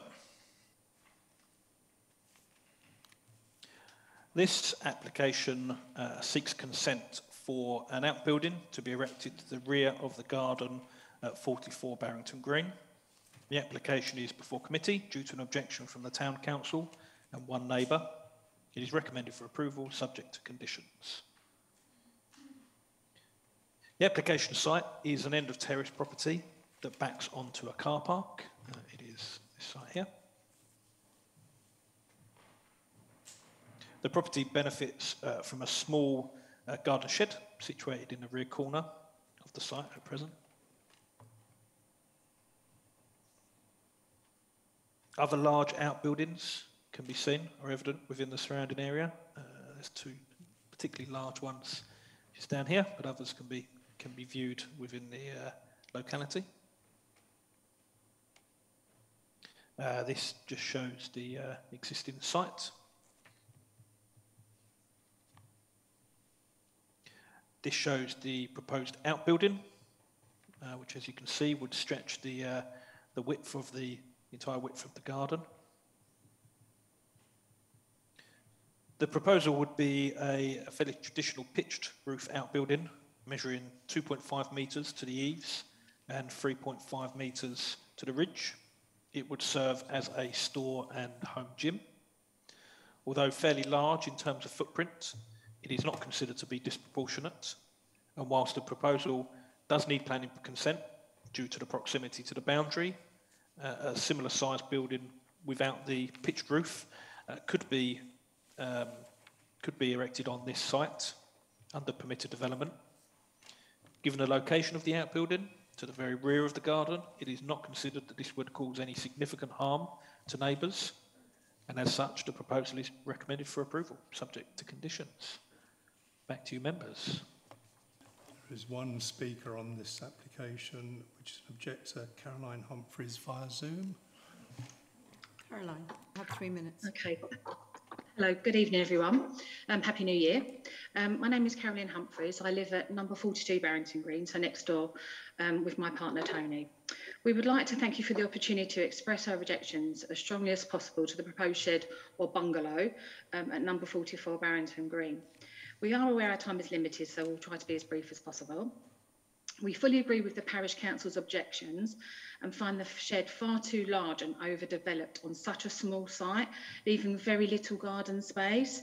It will be like a concrete jungle with a postage stamp garden, inadequate for present and future families, lacking local continuity, especially if you take into account the additional proposal of the 4-metre single-storey rear extension and running consecutively, EPF 244021. We do hope you're fully aware of this and the detrimental effects on the remaining garden space. Number 44 has also recently been granted a loft extension as well, which we had no problem with that. We feel the shed is simply absolutely enormous, at a width of 8.2 metres by 4 metres. We've only recently been made aware of the true size. We did think it was slightly smaller. We refer to the shed as the bungalow, Why it requires main water and drainage when there will be 2 bathrooms in the house a few metres away, if it's for a gym and for a storeroom. We have to question. We believe this will be open to potential abuse and misinterpretation, as an easily fitted macerator toilet can be fitted at a later date. If these water and drainage services are made available, there is the potential for a 24/7 occupancy. We would agree to mains electricity, but no mains water or drainage of any form. We believe that 8.2 metre by 4 metre is simply just far too large a shed for this site. It's so tight up against to the fence boundaries that it appears to us it will actually replace pre-existing fencing adjacent to number 42, which is our house. Although the fence is number 44's property, it is derelict and incomplete, and is also being blocked by their present wooden shed, causing similar access and repair issues. We would happily accept the shed if it was half the proposed site, therefore 4x2, and at the very least a 600mm minimum gap between number 44 shed and the fence, so that the maintenance and repairs may be done from their property. Thank you for hearing our objections, and we do hope you'll give our concerns serious consideration. Thank you, Carolyn and Tony. Thank you. Members? Councillor Jennings. Thank you, Chair. I'm not the ward member here, but I did speak to the ward member, or one of the ward members, who was not able to be here this evening. And I spoke to him on this matter, and he didn't have a substantial objection to this shed. So I would just say that I would like a condition put on it that it's not used as a separate dwelling at all, and is not able to be used as a separate dwelling in the future. He was concerned about the bulk, and other councillors may want to take that up, but really I think that, personally speaking, that it should be all right. Thank you. Councillor Jennings. The other one, thank you. Councillor Jennings, right. Sorry. It's really in relation to condition number 4. It says, and shall not be used for any primary residential accommodation. Does that mean you can sleep in it overnight? Overnight, I beg your pardon. Sleep in it overnight now and again? Yes, it would. Technically, that condition would, probably would allow for it to be used as a sort of granny annex style property. Obviously, we do have other conditions that we've used previously, which actually restricts it for any sleeping accommodation. That is obviously something that we could amend that condition if there are concerns about that. If I may, Chairman, I can remember dealing with a very similar application off Fence Piece Road in Chigwell a few years ago, and there was again concern that this would be used as ongoing accommodation. I'd like to see the same clause put in against this, that it should not be used for any overnight accommodation whatsoever. It's being put forward as a gym, and it should stay as a gym or other leisure use, but not be used for sleeping overnight at any time whatsoever. Thank you. Councillor Sanger. Yeah, thank you, Chairman. Just really quickly to say, the reason this application is in front of us under the planning considerations is the fact that the height of the roof is 3.5 with the pitch roof, and if it was a flatted roof, it would be 2.5. That will actually sell through under permitted development. I certainly know what I'd like to see out of my garden is a nice pitch roof rather than a flat roof. So I don't really have any problems with this application. I agree with Councillor Jennings, Mr. and Mrs. as well, that those conditions should be put on record. Thank you. Thank you. Councillor Brooks. When I went round there today, it just reminded me really, when you look at the other applications on this site, there is, I think, as the speaker has drawn our attention to, there is a tremendous else amount of development on what's a tiny plot, actually. We aren't looking at a big sort of plot in Sparley's Hill. This is a tiny site, really. And I feel that we certainly must impose that condition on it. And I feel it is too big, even if we can only you know, ask for this. If you saw it, I think some of you, I know we looked at an aerial view, but it doesn't quite give you the extent to which a tiny plot is being, what I think is overdeveloped. Thank you. Yeah. Thank you. Councillor Murray. Yes, thank you, Chairman. I would echo that view. I know this area very well. I used to represent it for 16 years, so I know this part of the Broadway ward very well. We all know that this kind of development on a lesser scale would have been allowed on permitted development. We can all think of houses that have done that.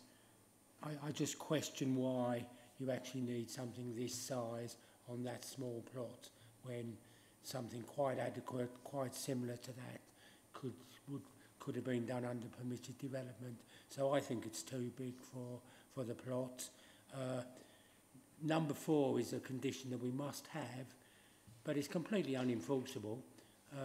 I can think of 2 locations in my own ward that are of similar size.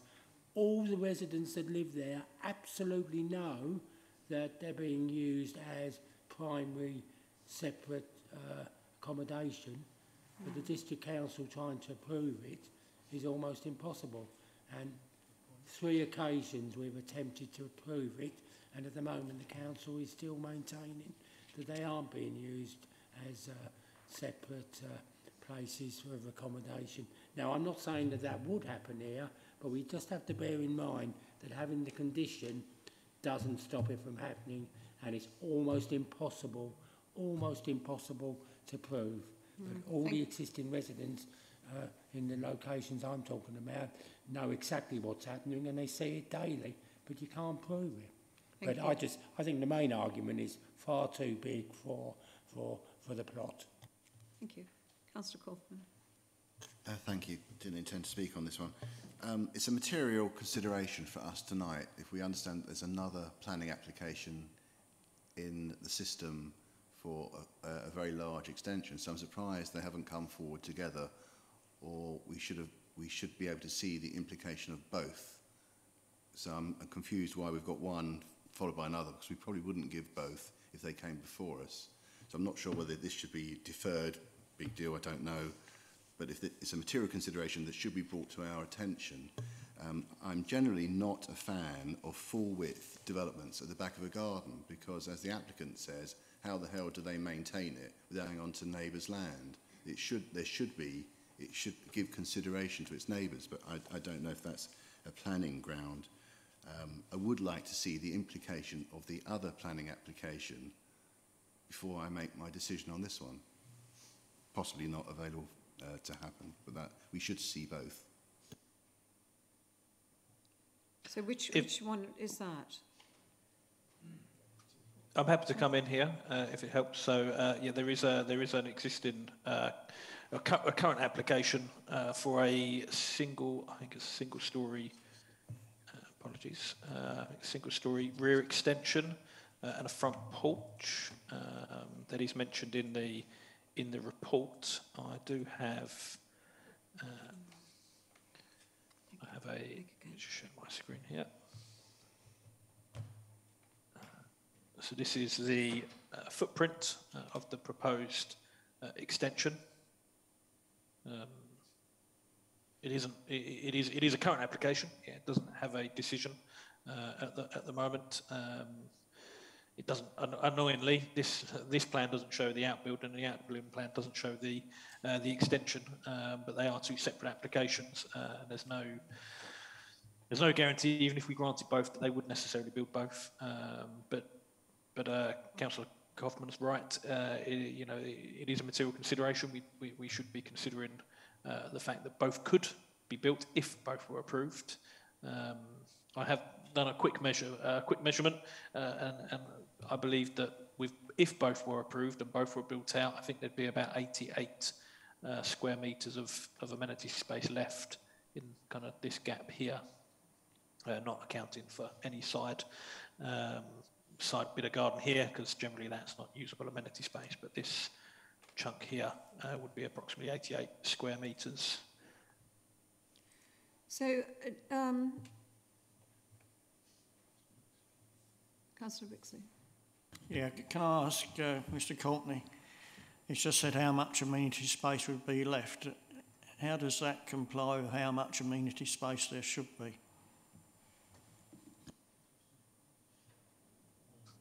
You do like asking complicated questions. I'm not entirely certain the number of bedrooms on this. I would guess that this is a 3-bed property.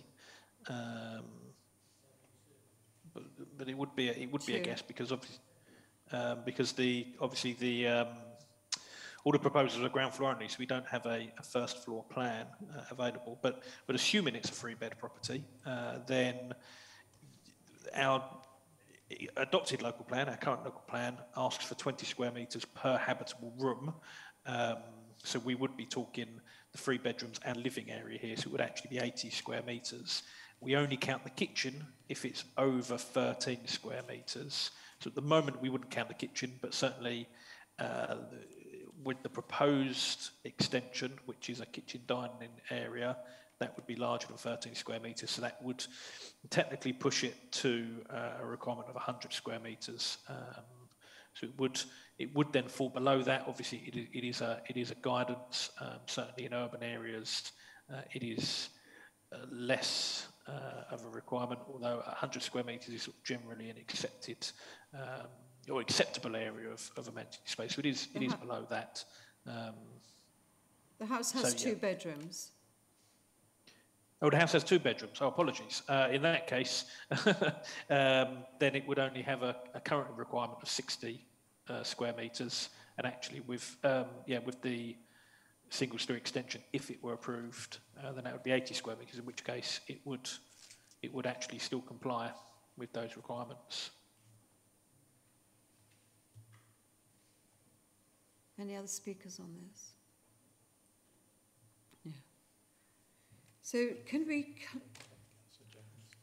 Councillor Jennings. Sorry to come back very quickly.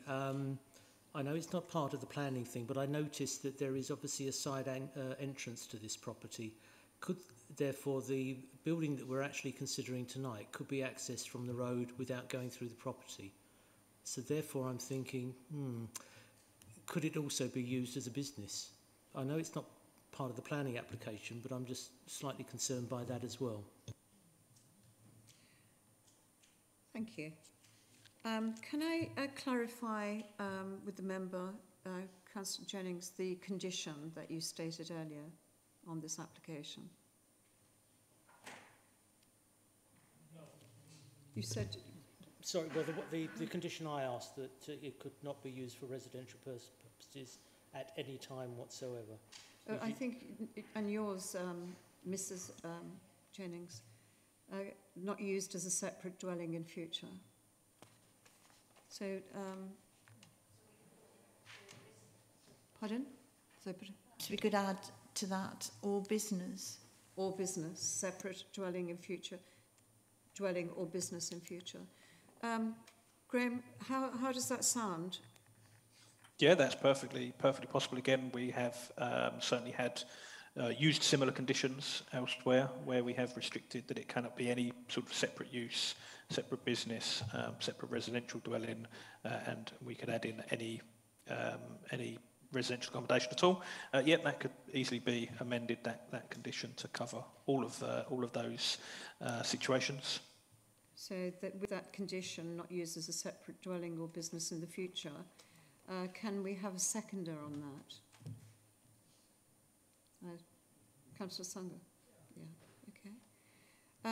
And with that condition, we could take this application to the vote?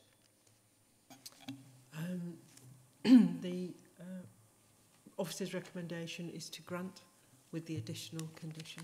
All those for?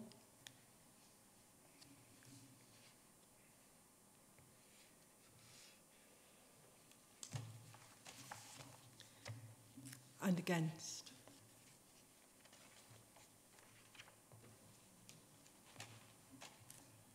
And abstentions?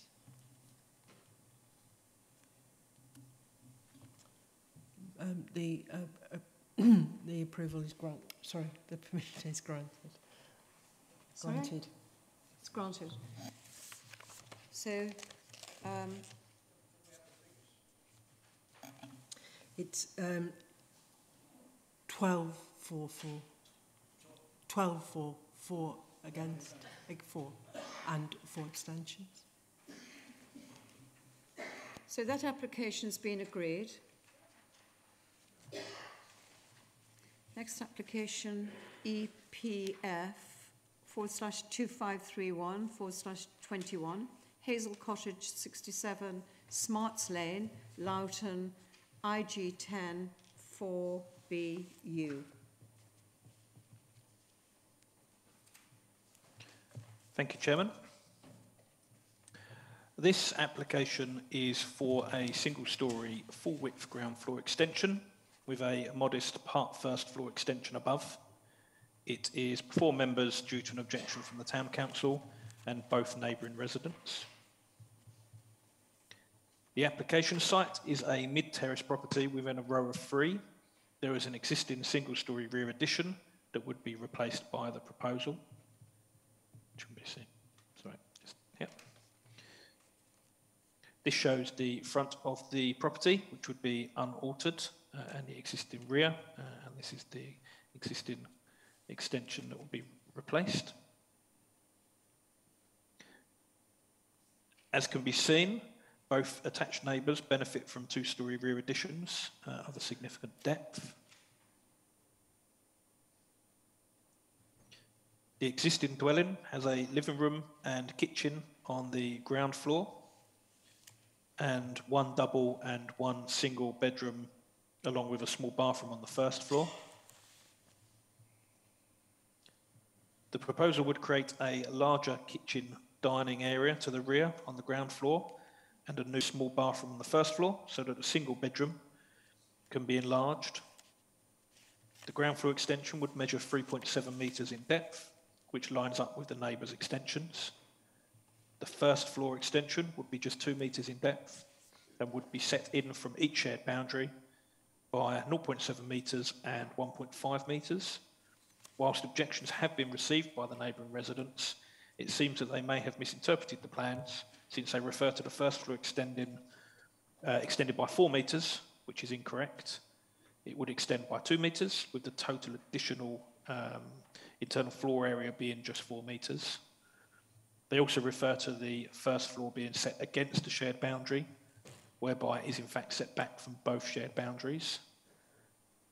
Given its modest size and position in relation to the shared boundaries, the proposal is considered to be acceptable in terms of both design and the impact on the neighbouring residents. As such, the application is recommended for approval, subject to conditions. Back to you, members.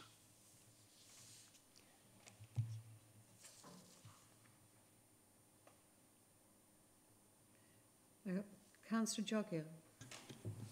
Thank you, Madam Chairman. Just one quick question and then a comment after. The question around this misinterpretation of the dimensions by the neighbour at number 69, has that been clarified with the neighbour? Or does their objection still stand, even with knowing the correct dimensions? Well, we haven't gone back to the neighbour. We don't routinely go back and enter into discussions with the neighbours, and there'd be no particular reason to go back. I actually believe both neighbours did use a professional planning agent, so I'm quite surprised by the misinterpretation of the plans, because you know it seems fairly obvious what the proposal is. It seems very clear that it is a very small first floor extension. It's certainly not 4 metres. In fact, the ground floor itself isn't 4 metres in depth, and it's very clearly set away from the boundaries. I mean, their objections still stand in terms of they're concerned about loss of light, visual impact, etc. But I do feel that they possibly have interpreted that it's going to have a more harmful effect than it indeed would, but they are still valid planning objections. Yep, thank you. So I think this is a moderate extension that just improves the functionality of the house, to be honest. I'm mindful of the potential loss of lights or amenity, but I think it's overstated in this case, especially when you take into consideration the extensions, the first floor extensions of both the neighbouring properties. So I don't think we can use that as grounds for refusal. Thank you. Councillor Wixley. Yeah, if Mr. Courtney could just go back to the drawings. Just got a question to ask about the first floor extension. Of course. Yeah, this one? Yeah, I was just querying the 45-degree angle that we refer to in planning applications. That's not infringed anyway on the neighbours, no, is it? it's not. I thought I did see a plan with that 45-degree angle shown on it, but it's not on these ones. But yeah, I mean, if you have a look, this is the closest window, and that certainly wouldn't be impacted by the 45 degrees. And same here, there is this window that directly faces the application site, just here, which obviously would be impacted technically, although it's quite a distance. I'm not entirely certain what that window serves, but it's pretty, in all honesty, it's pretty poor form having a window like that facing onto a neighbouring site. So it's not an ideal situation in itself. But yeah, certainly it wouldn't. This wouldn't impact on the 45 degrees. And likewise with the other neighbour, it's not. Yeah, same here. So this would be the closest window, just here. Okay. Yeah. Thank you very much. No more questions? So we could go to the vote on this application. For the officer's recommendation to grant permission.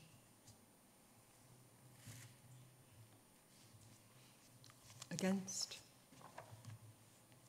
An abstention?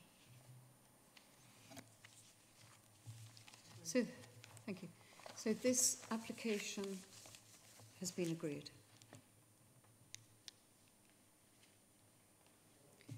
Next application, EPF /2556/2114 Victoria Road, Buckhurst Hill, IG9 5ES. Thank you, Chairman.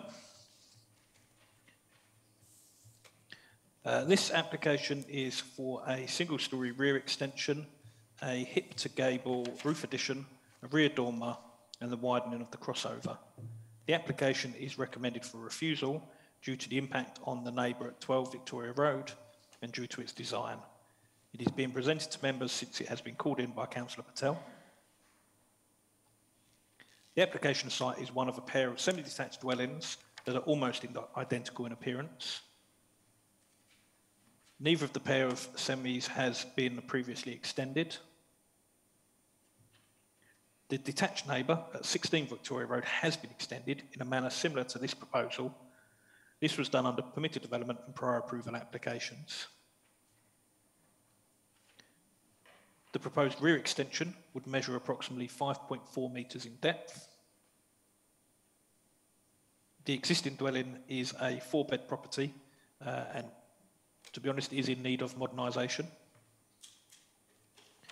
The proposed extensions would increase the dwelling to a 5-bed property with a larger kitchen family room. One of the main concerns with the proposal is the impact on number 12 Victoria Road, which already has a large extension beyond their rear wall at number 10 Victoria Road. The erection of a 5.4 metre deep, 3.8 metre high extension abutting this neighbour's boundary would enclose this neighbour and would harm the outlook of the neighbouring residents. This is considered to be the main difference between this proposal and what has been constructed at number 16. The existing dwelling is currently unextended, as previously mentioned, and is in need of modernisation. However, it does form a symmetrical pair of semi-detached properties with number 12. The proposed hip-to-gable extension, the large dormer window, and the deep flat-roofed rear addition would substantially alter the appearance of the dwelling and would unbalance this pair of houses. It is accepted that similar extensions could be added to the property, similar to those that was seen at number 16, although a rear extension to this depth would require prior approval, and the choice of zinc cladding may not be permitted for the dormer. While such a fallback position is a material planning consideration, what is proposed here does require planning consent and is not considered to be acceptable for the reasons stated in the committee report. Therefore, even when taking account of the possible fallback position, the proposal is considered to be unacceptable and is therefore recommended for refusal. Back to you, members. Thank you.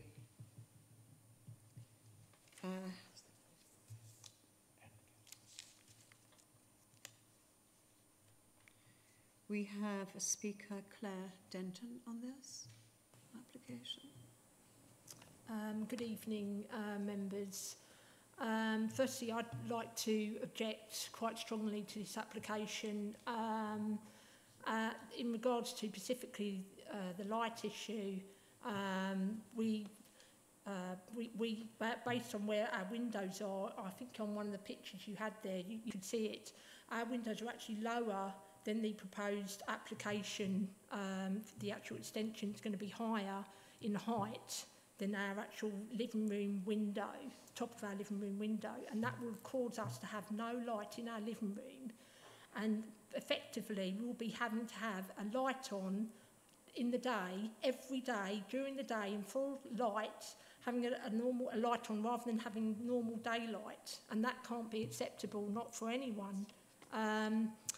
And I would just like to say about the law on this point. The right to light is acquired under the Prescription Act 1832, which provides the owner of a building with windows that have received natural daylight for 20 years or more to forbid any construction or other obstruction on adjacent land that would block the light so as to deprive him or her of adequate light through these windows. And that is the key point here.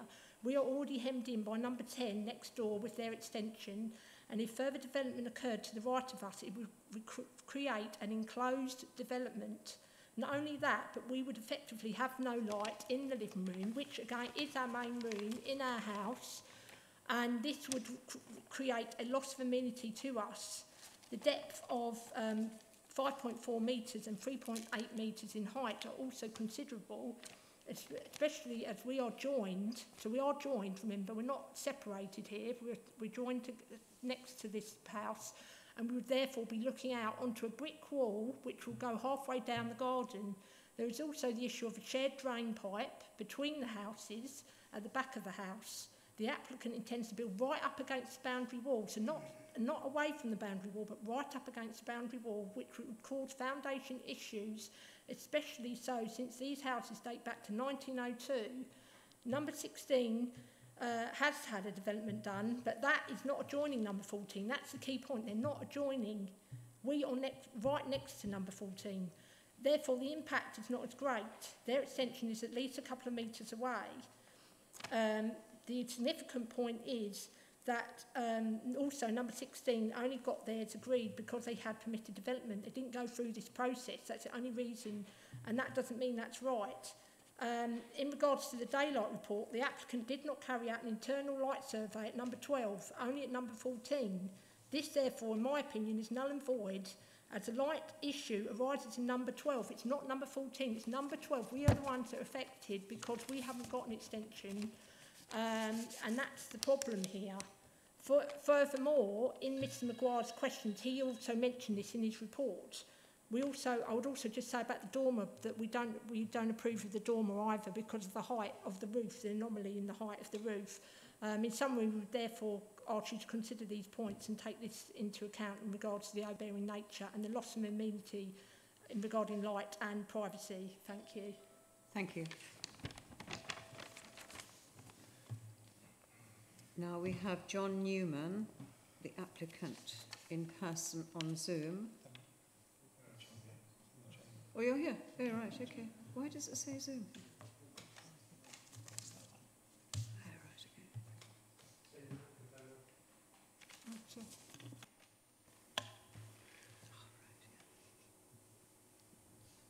Thank you. Good evening and Happy New Year to you all. We're a family of 5, myself, my wife and our 3 children. We currently live in Buckhurst Hill and have lived locally all of our lives. A year ago, we viewed 14 Victoria Road after many years of searching for a period property. On entering the house, it had a wonderful feel, despite being unoccupied for many years, being in a terrible state of disrepair, and we decided, if prepared to spend time and money, it could become a family home for life.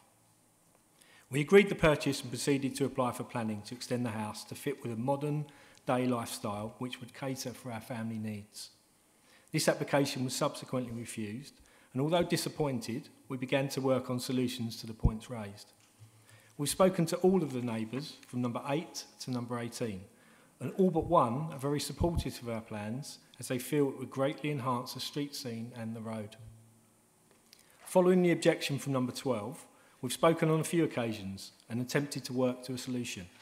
Unfortunately, we cannot agree on a way forward, as they feel no changes should be made as they don't want to ever extend their own home.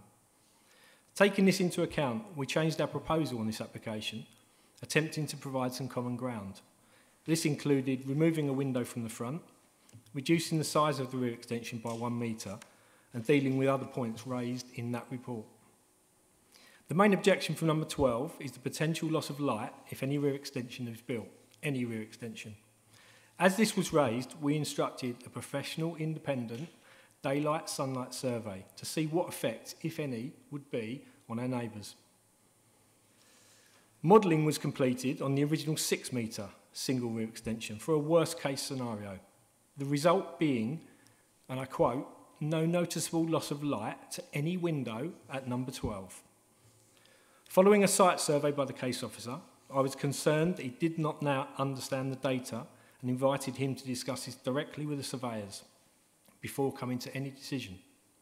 No contact was ever made despite chasing, and the decision to use a rule of thumb which ignores modelling and data produced from a professional survey I have huge concerns with. This survey was paid for, and the facts have been ignored, and feel this is an unfair reflection on any application. I've also provided a response from the surveyor, which has been very difficult due to tight timescales, as he was furious at the points raised by the case officer. This provides clear evidence that this scheme meets every guideline, and I would urge you to consider his professional opinion rather than the rule of thumb.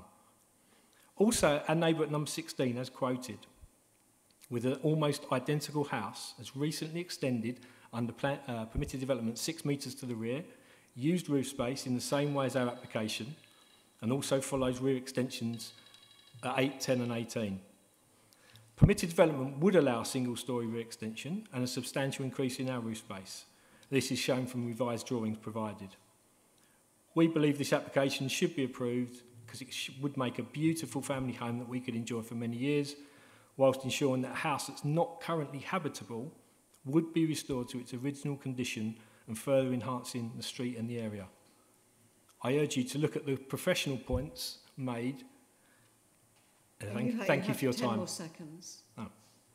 I'll only add one more point, is that there were further submissions only today because the case officers have been unable to accept those, and they should be looked at. The professional light survey should be taken into account. Thank you very, very much. Thank you for your time. Yeah, of course. We have a question from Councillor Patel. Chairman, not a question, but I called this application in, and I'll explain my reasons and rationale for doing so. I understand that obviously it's unfortunate when 2 neighbours are at dispute when it comes to planning applications. However, it's important that we consider the merits of the application when determining it. I was contacted by the applicant after the planning officer visited the site and raised some concern about the application, and the applicant was unclear as to why there was concern around the application when the neighbouring property had already got a similar size application. So essentially the reason for calling this in is to clear any ambiguity around around the site, around the reasons for refusal on the site, and the rationale behind that. As I said, I've visited the site, and the property is a beautiful property, but in massive need of refurbishment and modernisation. When you consider the property on its street scene, there are 3 semi-detached properties in a row, and then there's a separate property, and then another pair of semi-detached properties. Essentially, what's being proposed here is very similar to what's already been granted planning permission at number 16. And essentially, although that was the majority of that application was granted permission under prior approval and permitted development rights, it does set a precedent to this application. I think the main point of contention here is the impact on daylight and loss of amenity for the neighbour at number 12. I didn't know I only had 3 minutes to speak.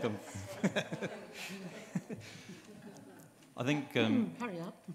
Obviously there's a rule of thumb that's used as a guidance on determining the impact on one dwelling compared to another. But if this extension had exercised its permitted development rights, they would have been allowed to have extended out to 3 metres.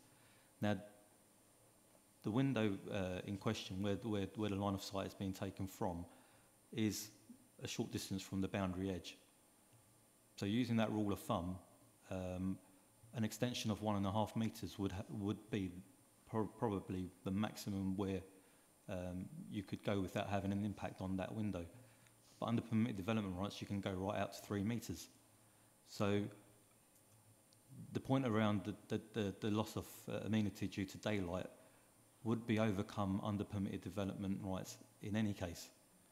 Also, the hip to gable conversion would also be tackled or would be approved under permitted development rights as well. So, there's 2 key points there, which would, if the applicant had exercised their rights under prior approval of permitted development, they would have overcome those reasons for refusal. In terms of the symmetry of the property, the neighbour has also got a hip to gable conversion as well. So again, it does marry into this extension, and there are numerous examples around Buckerstill and the district which have hip to gables on semi-detached properties. Just in closing, obviously, a couple of the points that were raised as reasons for refusal previously could have been overcome by way of planning condition. I'm just trying to find my notes. One of the points around the metal cladding to one of the dormers, metallic cladding, again can be overcome via a condition, which can be imposed, asking that materials are clarified to the planning office prior to approval. And the other point that could be clarified, sorry, the other thing that can be conditioned is the rear window on the first floor, which again, there's a comment made about the overlooking onto the property at number 16. However, number 16 hasn't objected to the application. However, notwithstanding that, we could impose a condition whereby there is certainly partial obscure glazing to reduce the impact of looking down onto that property. Just final point, Chairman, because I know we want to move on, but in terms of the rear extension, the garden does raise its level as you go back as you go back into the garden. It's a very long garden, and so the extension that's being proposed would cut into the ground, and so the extent of the extension would be reduced to the neighbouring property, in my opinion, because both land levels do rise in both gardens. Thank you. Councillor Williamson.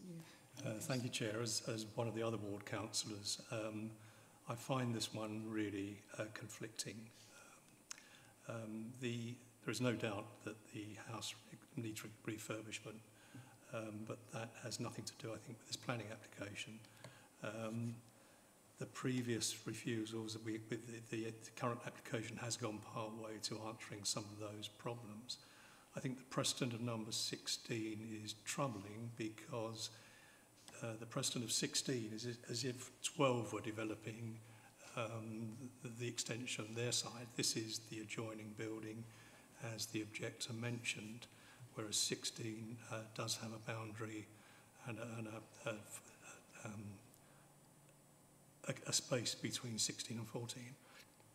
There is absolutely no doubt that number 12 will have a tunnelling effect. They've had a huge extension at number 10. They're looking at another one at number 14. My rule of thumb, I'm a chartered surveyor, but my rule of thumb is there is no doubt there will be loss of light to that window, as has been pointed out. Even if it was under permitted development, there will be loss of light. I'm conflicted because of the permitted development problem here, that if we say no to this, then it's a pretty slam dunk 3-metre extension on the back of the house anyway. It's a very difficult one to balance. I can understand where the officers are coming from, and I can understand where the applicant and the objector are coming from. So I'm really conflicted on where to go with this application. Councillor Neville. Thank you very much. Yes, I too am conflicted on this one. I can, as Councillor Williamson has said, I can see very much where number 12 is coming from. I can very much see that, but I also can see where the applicant is coming from in trying to extend their house, and that they've done a light survey, which one of our officers disagrees with and says it hasn't been taken number 12's most prominent window in this case fully into account. I would also like to mention that if we do end up granting permission down the line, that a condition for biodiversity enhancement is included, because this was actually one of the reasons for refusal of a previous application of the inadequate provision for the retention of trees, which I believe have now been removed. So you're going from a much lower base with no trees on there, but I would like to see that included. But yes, it is a finely balanced application, and I will listen with great interest to what others have to say. Thank you. Chairman, sorry, before we go to any other councillors, is it okay if I just come in and I feel I might need to clarify something before we get too far into any further discussions. The officer recommendation, or the officer's report, does raise some concerns about the daylight and sunlight survey that's been submitted. It does raise some issues with that, but actually the recommended reason for refusal isn't on loss of light. It is about the impact, the impact on the outlook and the visual impact. On the previous application, the previous refusal, the reason was on loss of light and visual impact, but actually on balance, given that there has been a professional sunlight daylight survey done, and as much as we do have some doubts, and clearly there are concerns from the neighbours still about the loss of light, as officers we haven't recommended that as a reason for refusal. It is purely on the visual impact. I just felt that it was important to stress that point, because I don't want members to be under the misapprehension that is the reason for refusal. Thank you. Councillor Sanger. Sorry. Sorry. Yeah. Councillor Barlow. Thank you. Thank you. I'm just wondering, Number 16, is that attached also to number 18?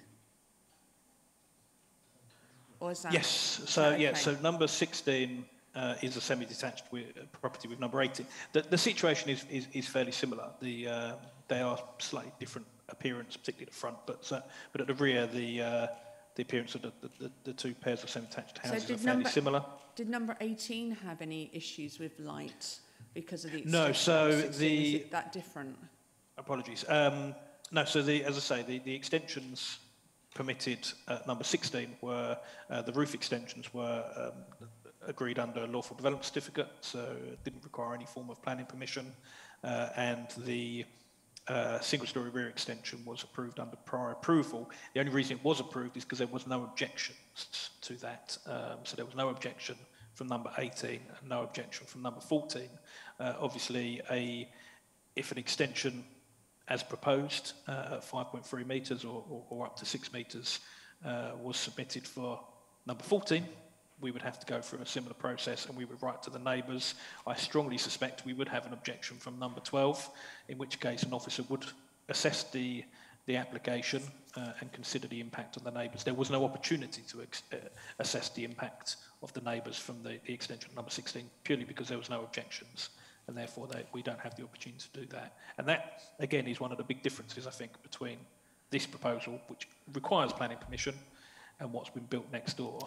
Yeah, the reason I asked, I didn't know if anybody from number 18 had actually mentioned that they have loss of light, you know, as a result of that extension, number 16. I certainly haven't had any complaints, received any complaints from number 18. Okay, thank you for that. Councillor Heap.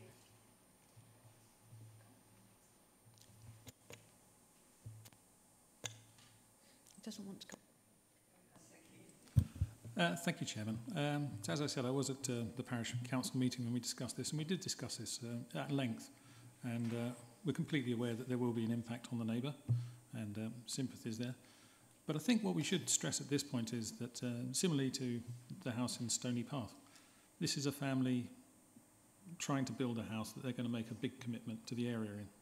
And this house, occasionally I've coveted it, it's quite a nice looking house. This house needs improvement, it needs a family in it. And I think we should just acknowledge that under permitted development, they could do an awful lot that will impact on the neighbour and cause distress, and apologies for that. But I think we should approve this because it is a serious commitment from a family to live in the area. Thank you. Councillor Songa. Thank you, Chairman. I wasn't going to speak on this, but somebody that's actually going through a neighbour of mine who's trying to build his house, and he's exceeded the 45 is loss of light. I understand where you're coming from, but we have a situation where this a precedent that's been set. However, we're determining the application as we see in front of us under permitted development. In future, you know, if we sort of refuse this application, you won't be able, if you wanted to extend it as well, there'd be an issue there as well. I'm on the fence on this one, but yeah, okay, certainly taking everything into consideration. Councillor Kaufman. Could you humour me? Can I see the plan again, please, Mr. Courtney? Of course. Which plan? This is the extension. Floor plans. The extension element. Would you like to see the plan elevations? The plan of the single story. That's it. Okay. And is it full width? Yeah, it's full width of the property. Yeah. There is obviously an access between number 14 and number 16. So it's not the full width of the site, but it's the full width of the property, yes. So call me an old cynic. I don't fall for the point about it's a family and we must help the family. We've got to deal with planning grounds. We've given consent in Buckhurst Hill recently to a family, supposedly, and immediately got the planning. They sold it. It's nonsense. Got to deal with reality. If you look at the house to the south, I can't read the number because my eyesight's too bad, number 8, they've got inset extensions. That's how in the old days you did it. You respected the neighbour and you kept away from the boundary wall. And that way, it's not absolutely in the face of the person who's next door. It would, you know, it's a respectful request. Is there any way this could have been set in so it's not right on the boundary, which would then kill the greenery because they've got foundations that go straight down all the trees go on the boundary, we go into concrete city. So it would be lovely if it could be set in, and then we wouldn't have, I would suggest, so many objections. So I don't want to be harsh about it, but I think it does have a material effect. We've got this bloody permitted development thing against us all the time. But this is a lovely house. The owner is a respectful man. He's going to cherish this house, but he's got to be careful that he doesn't ruin his own house by what he's proposing to do. So I'm not for this because of the impact on the neighbour. If that's sufficient planning grounds, I think it should be inset from the boundary if possible. Councillor Jennings. Yeah, just to follow up what Councillor Kaufman has said, it's just sort of sprung something in my mind. If these were detached properties, planners, I'm sure, Mr Courtney will confirm this, would be asking for any development to be at least 1 metre from that boundary. And yet, when we've got two semi-detached properties, they're allowed to go straight up. Now, that's not, in my mind, quite right. I think we've got to find a solution to this, because we've got one man's dream versus one woman's nightmare. And it's not very funny if you're in the position that Mrs Denton, is it? I beg your pardon, is in, because your property is being ruined through no fault of your own by somebody else's action.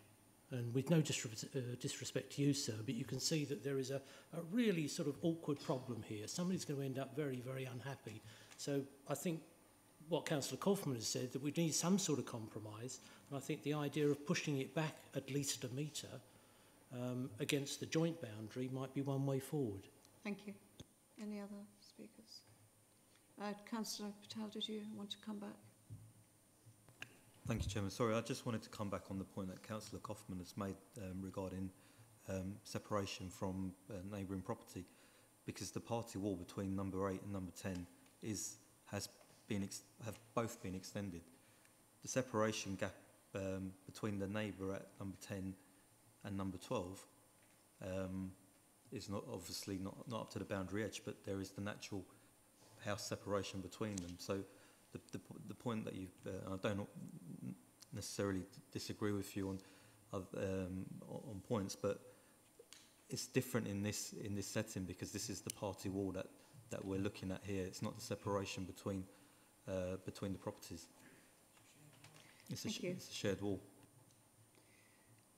Right, so we can go to the vote on this application, please, Laura.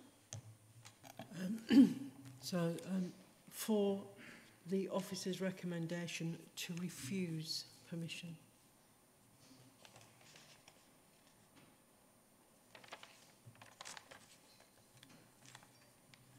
Against.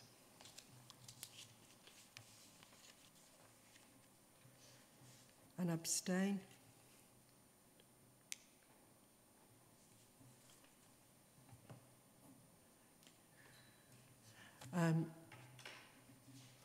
The vote is for the officer's recommendation to refuse. To refuse.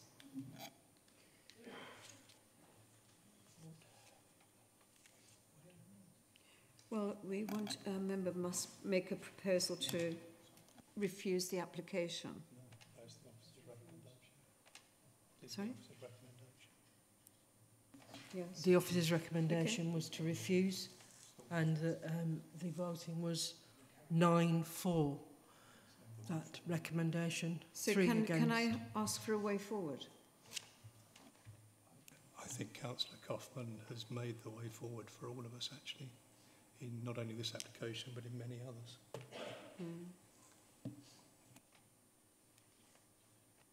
I don't want. I would suggest as a way forward that the extension should go ahead, but it should not be right on the boundary line. So redesigned.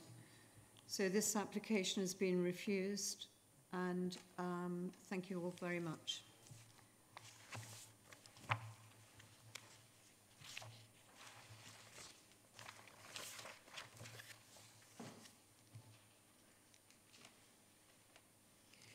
Application number EPF/2/777/21 Ticehurst Hill, Loughton, IG10 1BZ. Thank you, Chairman. The last application for tonight is for various extensions to the front, side and rear of the property, including raising the roof and adding dormers to 83 Ticehurst Hill. The application also proposes a new wall and entrance gates, an enlarged patio and an open-air swimming pool. The application is before committee due to an objection from the Town Council and one neighbour. It is recommended for approval, subject to conditions. The application site is a large detached house within Ticehurst Hill, which is, as you probably all know, characterised by large detached houses. Given the sloping nature of Ticehurst Hill, the site sits on lower ground to number 85, but higher ground to number 81. Many of the surrounding properties have been extended and enlarged, as can be seen here. The existing property, although large, is actually more modest than many of the surrounding houses in this locality. This shows the rear of the existing dwelling and in particular shows the slope of the land.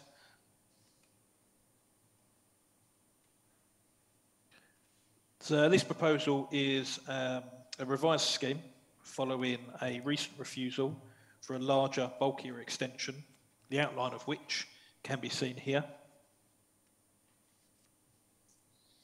The previous application also proposed a large rear balcony that was considered harmful to neighbouring amenities and lacked information regarding the impact of existing trees. The proposal would significantly enlarge the footprint of the house. It would also enlarge the carriage driveway, introduce 1.8 metre higher gates and railings, and would increase the rear patio.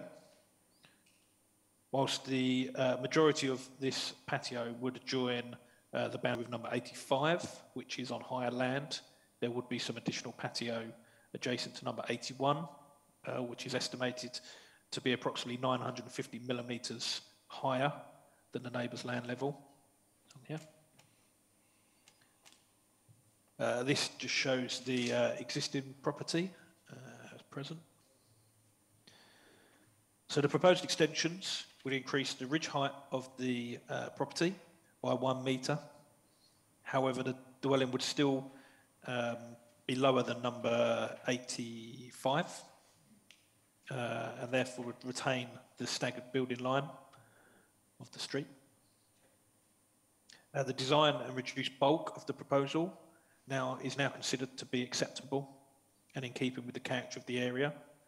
The front boundary treatment, which I'm not sure how clear it is there, but the front boundary treatment is similar to others within the area, including a recent approval in 2021 at number 87, Ticehurst Hill.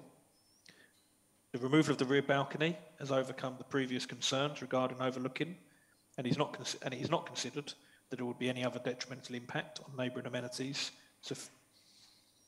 Sufficient tree information has been submitted with this application to overcome any concerns of the Tree and Landscape Officer, who are no longer objecting to the proposal. As such, this revised proposal, is recommended for approval, subject to conditions. Back to you, members.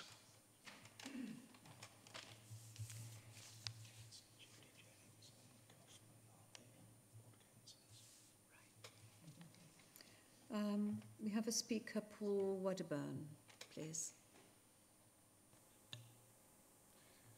Thank you. Hi, good evening, and I'll try and get this as quick as possible, knowing I'm the last one. So Ticehurst Hill is made up of houses of different size, designs and character. And the Parish Council objected to our application stating overdevelopment that would result in a negative impact to the street scene. But as mentioned in the planning officer's report, the proposed extension would actually still be quite modest compared to our neighbours' properties. A really good example of this would be number 72, who are directly opposite us and are currently in the middle of their extension. They recently won an appeal that was previously refused, and they're actually a larger house, and it's actually a larger extension. Our revised plans do show a fully hipped roof, which reduces the roof bulk and is similar to many other properties on the same side of Ticehurst Hill as to ours. It's worth stating that our house is in serious need of modernisation, both internally and externally. To give some examples, we're unable to drink the water because we still have lead pipes. We have a very old gas boiler that's going to be condemned and includes an asbestos flume. Bathrooms, kitchen and double glazing are all in excess of 30 years old. The committee did say that it would be willing to waive this objection if the roof was lower and we removed the railings and the walled gates. But it's worth noting that the actual roof height is actually following the street scene and the natural gradient of the road. And the increase in the height of the roof is actually 0.9 metres only, and we are still well below number 85. Regarding the objection on the railings, there are many properties on both sides, but especially on our side of the road, that do have walled gates and railings. To give you some examples, number 73, 75, 77, 87, 91, 93, 99, 103, 105. So we do think it would be in keeping with the current road and the position in the road that we are. We note that the planning officer was happy with the redesign of the hip roof, and it's recognised as an improvement on the previous plans. And in relation to the objection from our neighbour's daughter at number 85, just a few things to note. So they have a north-facing garden, so they do have slightly reduced light anyway. And we do think that we've been sympathetic in the design of the house with the hip roof to bring more light in there. We've also got quite a lot of distance between our house and theirs. It's 3.9 metres, so there's quite a lot of space. We're not close or near their property. We've been very considerate in regards to the 45-degree angle of light. So if we had gone out to that extent, the extension would be significantly bigger than what it is at the moment. And we are unable to move the double extension to the other side of the property because we would hit that 45-degree angle of light, so it's not something we're able to do. We removed the balcony on the original plans as requested, and the front extension, though there was no objections, we've reduced the size of that as well. So just a few final points. We are currently the smallest house in our surrounding houses right now. There are no objections from the tree officer, the drainage or the highways team, and overall we've generally tried to address the concerns that were raised originally in the previous application, and we do think that we've been sympathetic to our neighbours in the design of the house. And the last point I'd like to make, if okay, is I took plans to our neighbours just to try and say, look, this is what we're doing. And at number 70, who were directly opposite us, his comment was quite interesting. He said, it's about time. So for me, that sort of summarised our wishes and desires. Thank you. Thank you. Members. Councillor Jennings. Thank you, Chair. Yes, Ticehurst Hill is no doubt a road that is famous for its huge extensions. And I know that sort of many, many houses there have had absolutely enormous extensions, and I do appreciate that. I see that out of the 3 reasons for refusal, 2 have been addressed, which is very good. I wasn't quite clear about the plans for the front boundary because we don't seem to have, well, I just like clarification on the height of the wall and then the height of the railings on top and then the sort of joint height. Can we have some clarification on that, please, before I go on? Yeah, sure. I believe the maximum height of the boundary treatment is 1.8 metres. I'm just going to have a look because unfortunately the plan I've got is the same as the plan you've got, and it's very, very small on my screen here. So if I just pull it up on my other screen, I should be able to zoom in and see if I can see what the heights are. If you hang on 2 seconds.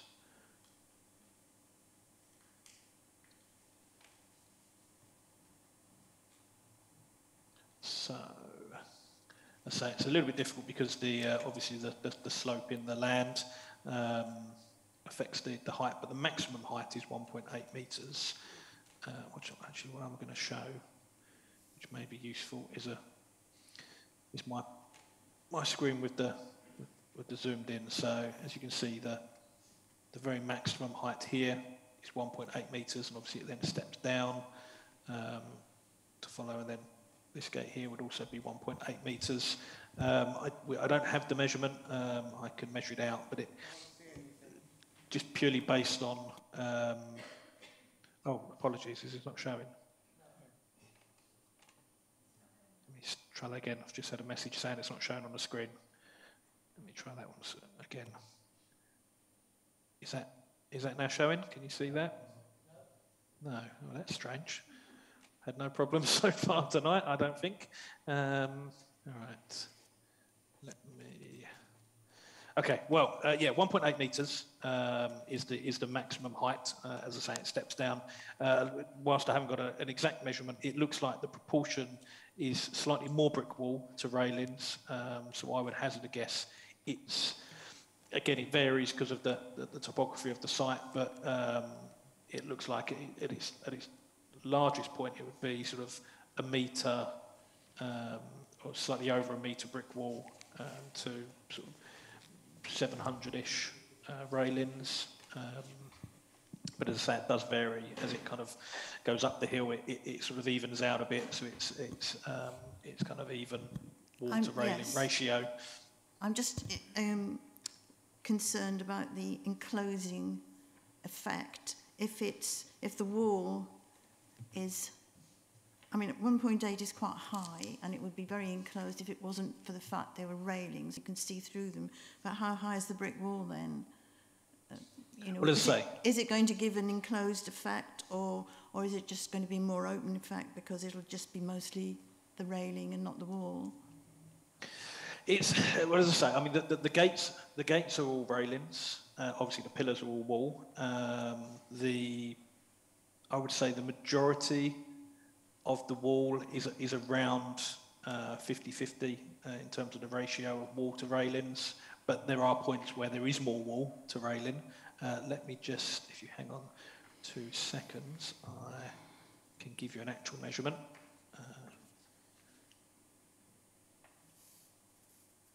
Let's have a look. So I'm going to measure the highest point of the brick wall. It is showing as approximately a metre. So actually, the highest point of the wall that I can measure on here seems to be just under a metre. It's about 95 to 76 railings above. But as I say, it's as you kind of move up the hill, it becomes more. It becomes sort of 76 to 76, kind of more proportioned. So it's around a metre, which I don't need to tell you is a permitted development wall anyway, if they chose to build just a wall. So I feel it is fairly open, and it is similar to others in the area.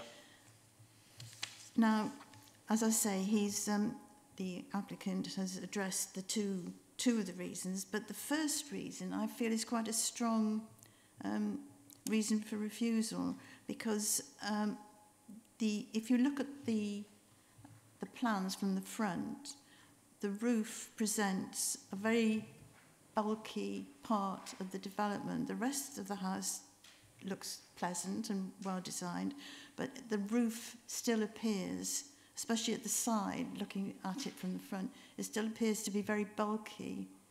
So for that reason, I'm not so happy about the design of the house. Yeah.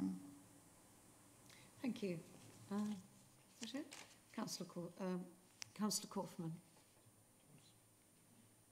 I wasn't really proposing to speak, other than, can I just see the front elevation again that Councillor Jennings has referred to, please? Hopefully this is working. So this is these are all the elevations, or we have, nope, apologies, wrong way. Or we have that one, which is the street scene elevation. We can't see it, Graham. Oh, you can't see? Oh, no. No, it's... This is very unusual. Being that this was working previously. It does say that you shared the screen, but it's But it's not showing blank. up. I honestly don't know why that is, being that it's been working perfectly fine all evening. Well, I hope it's been working perfectly fine all evening. I'm assuming that you've been seeing my presentations to date. You saw it in the presentation. Yeah, no, that's unfortunately, I don't know why that's not now sharing. Can you And I'm not start sure the how to fix that. It was in the presentation, so if we start the presentation... What about starting the presentation? Well, that's what I've got up. I've still got the presentation up. Oh, I see. It's already So I up. don't know why it's not. I will try closing it down and restarting it. This technology works brilliantly until it doesn't. Well, I don't think the technology is broken down. Councillor Kaufman, do you want to continue? Just try one more time. Sorry, just has that now showing up? Or are you still getting? No, apologies. Luckily, this happened on the last item and not the first item, or we could have been in real trouble. If we make you the host, Graham, it Yeah, may be sure, easier that's- to share. Okay.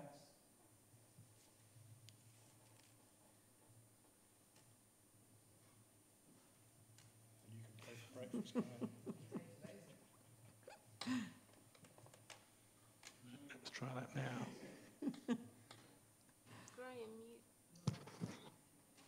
Okay, that's your Graham, you are the co-host anyway. Yeah. I'm assuming that's still not sharing. No.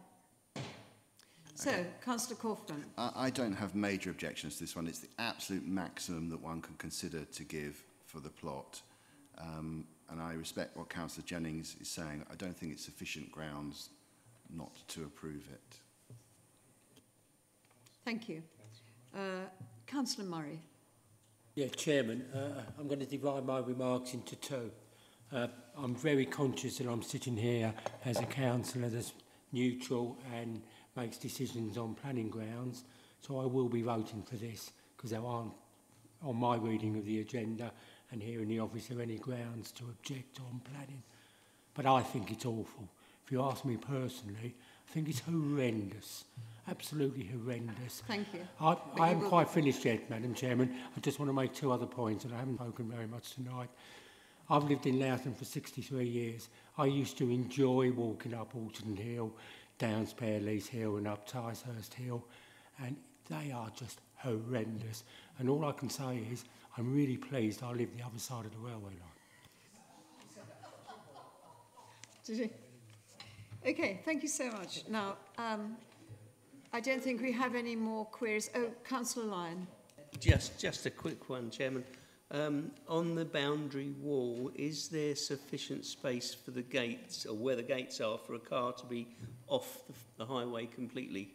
And yes, that's so that there's nothing sticking out if you're turning into a gated property.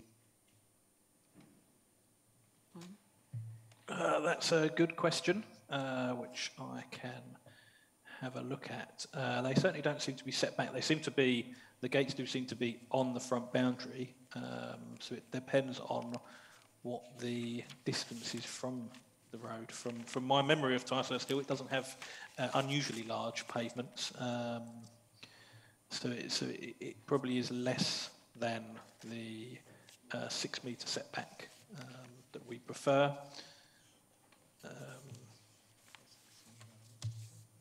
But yeah, I don't know the exact measurement. I can have a look though. Bear with. I'll come back to you on this one. Yes. Okay. Councillor Sanger. Thank you, Chairman.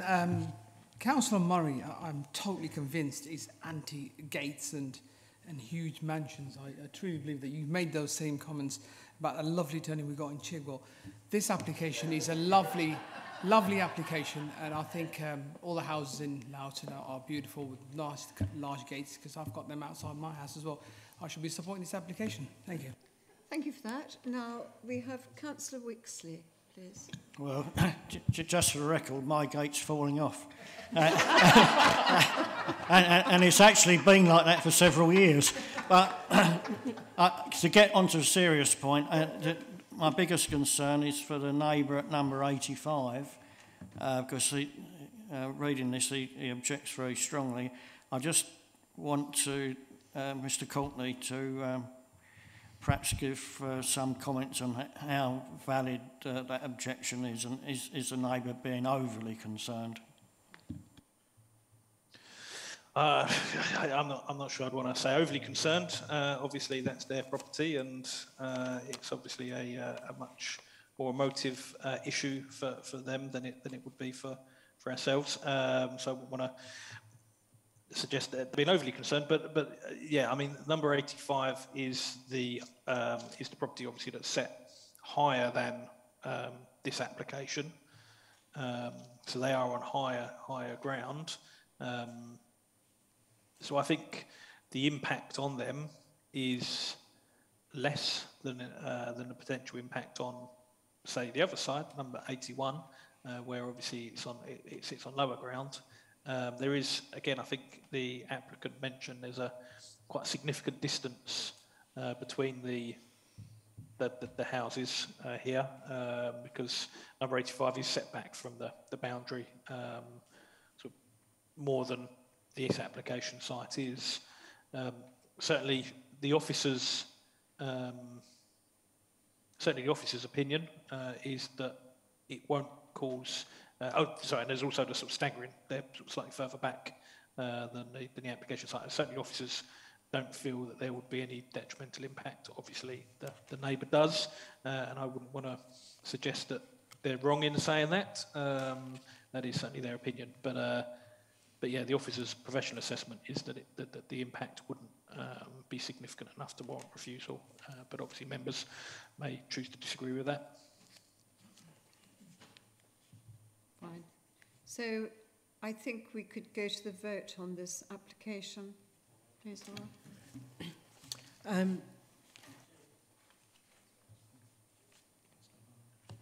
Chairman, on the consideration of the setback for the gates, can we put a condition in should that not be sufficient? Apologies. Yeah, sorry. My apologies. I did look at that. So it is only just over 2 metres. So it's 2.15 metres setback from the edge of the highway. So it is not a significant amount, unless you're driving a smart car. Yeah. You can come back just briefly. Just to say that obviously Titus Hill, the part we live, is actually really quite wide, and all of the other houses on the same side of the road to us, their gates are on the front, just as we are proposing them. So it would feel harsh if we couldn't have the same. But I do understand your point. Okay. Councillor Lyon, are you? Yeah, we're considering this on its merits as an individual case. So I think, you know, if it isn't set back sufficiently, I think we should ask for it. But I think we need to take Mr. Courtney's view on where we are with this.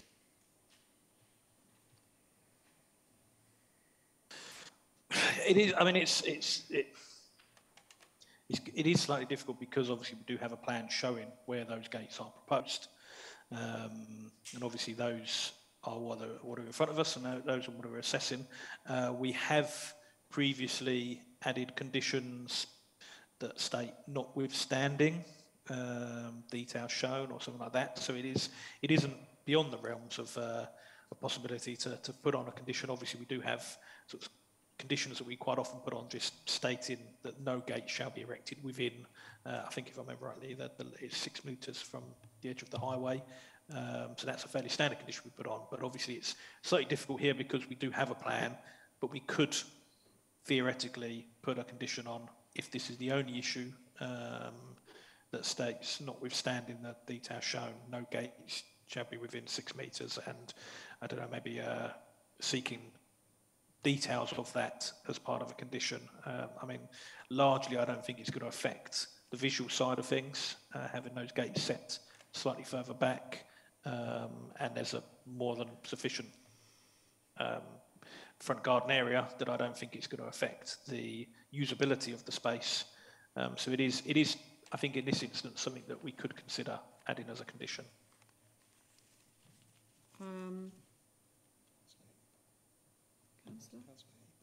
Councillor Hugh. We don't need this condition. This is not a hugely busy road. It's quite wide at this point. There's absolutely no need to add this in at all. It's not like it's Buckerstill High Road where it would be a problem. Let it go. Thank you. Sorry? Go to the vote, yes. Thank you. If we go to the vote, this is for the officer's recommendation, which is to grant permission. 4. Against? And abstentions? So that application has been agreed.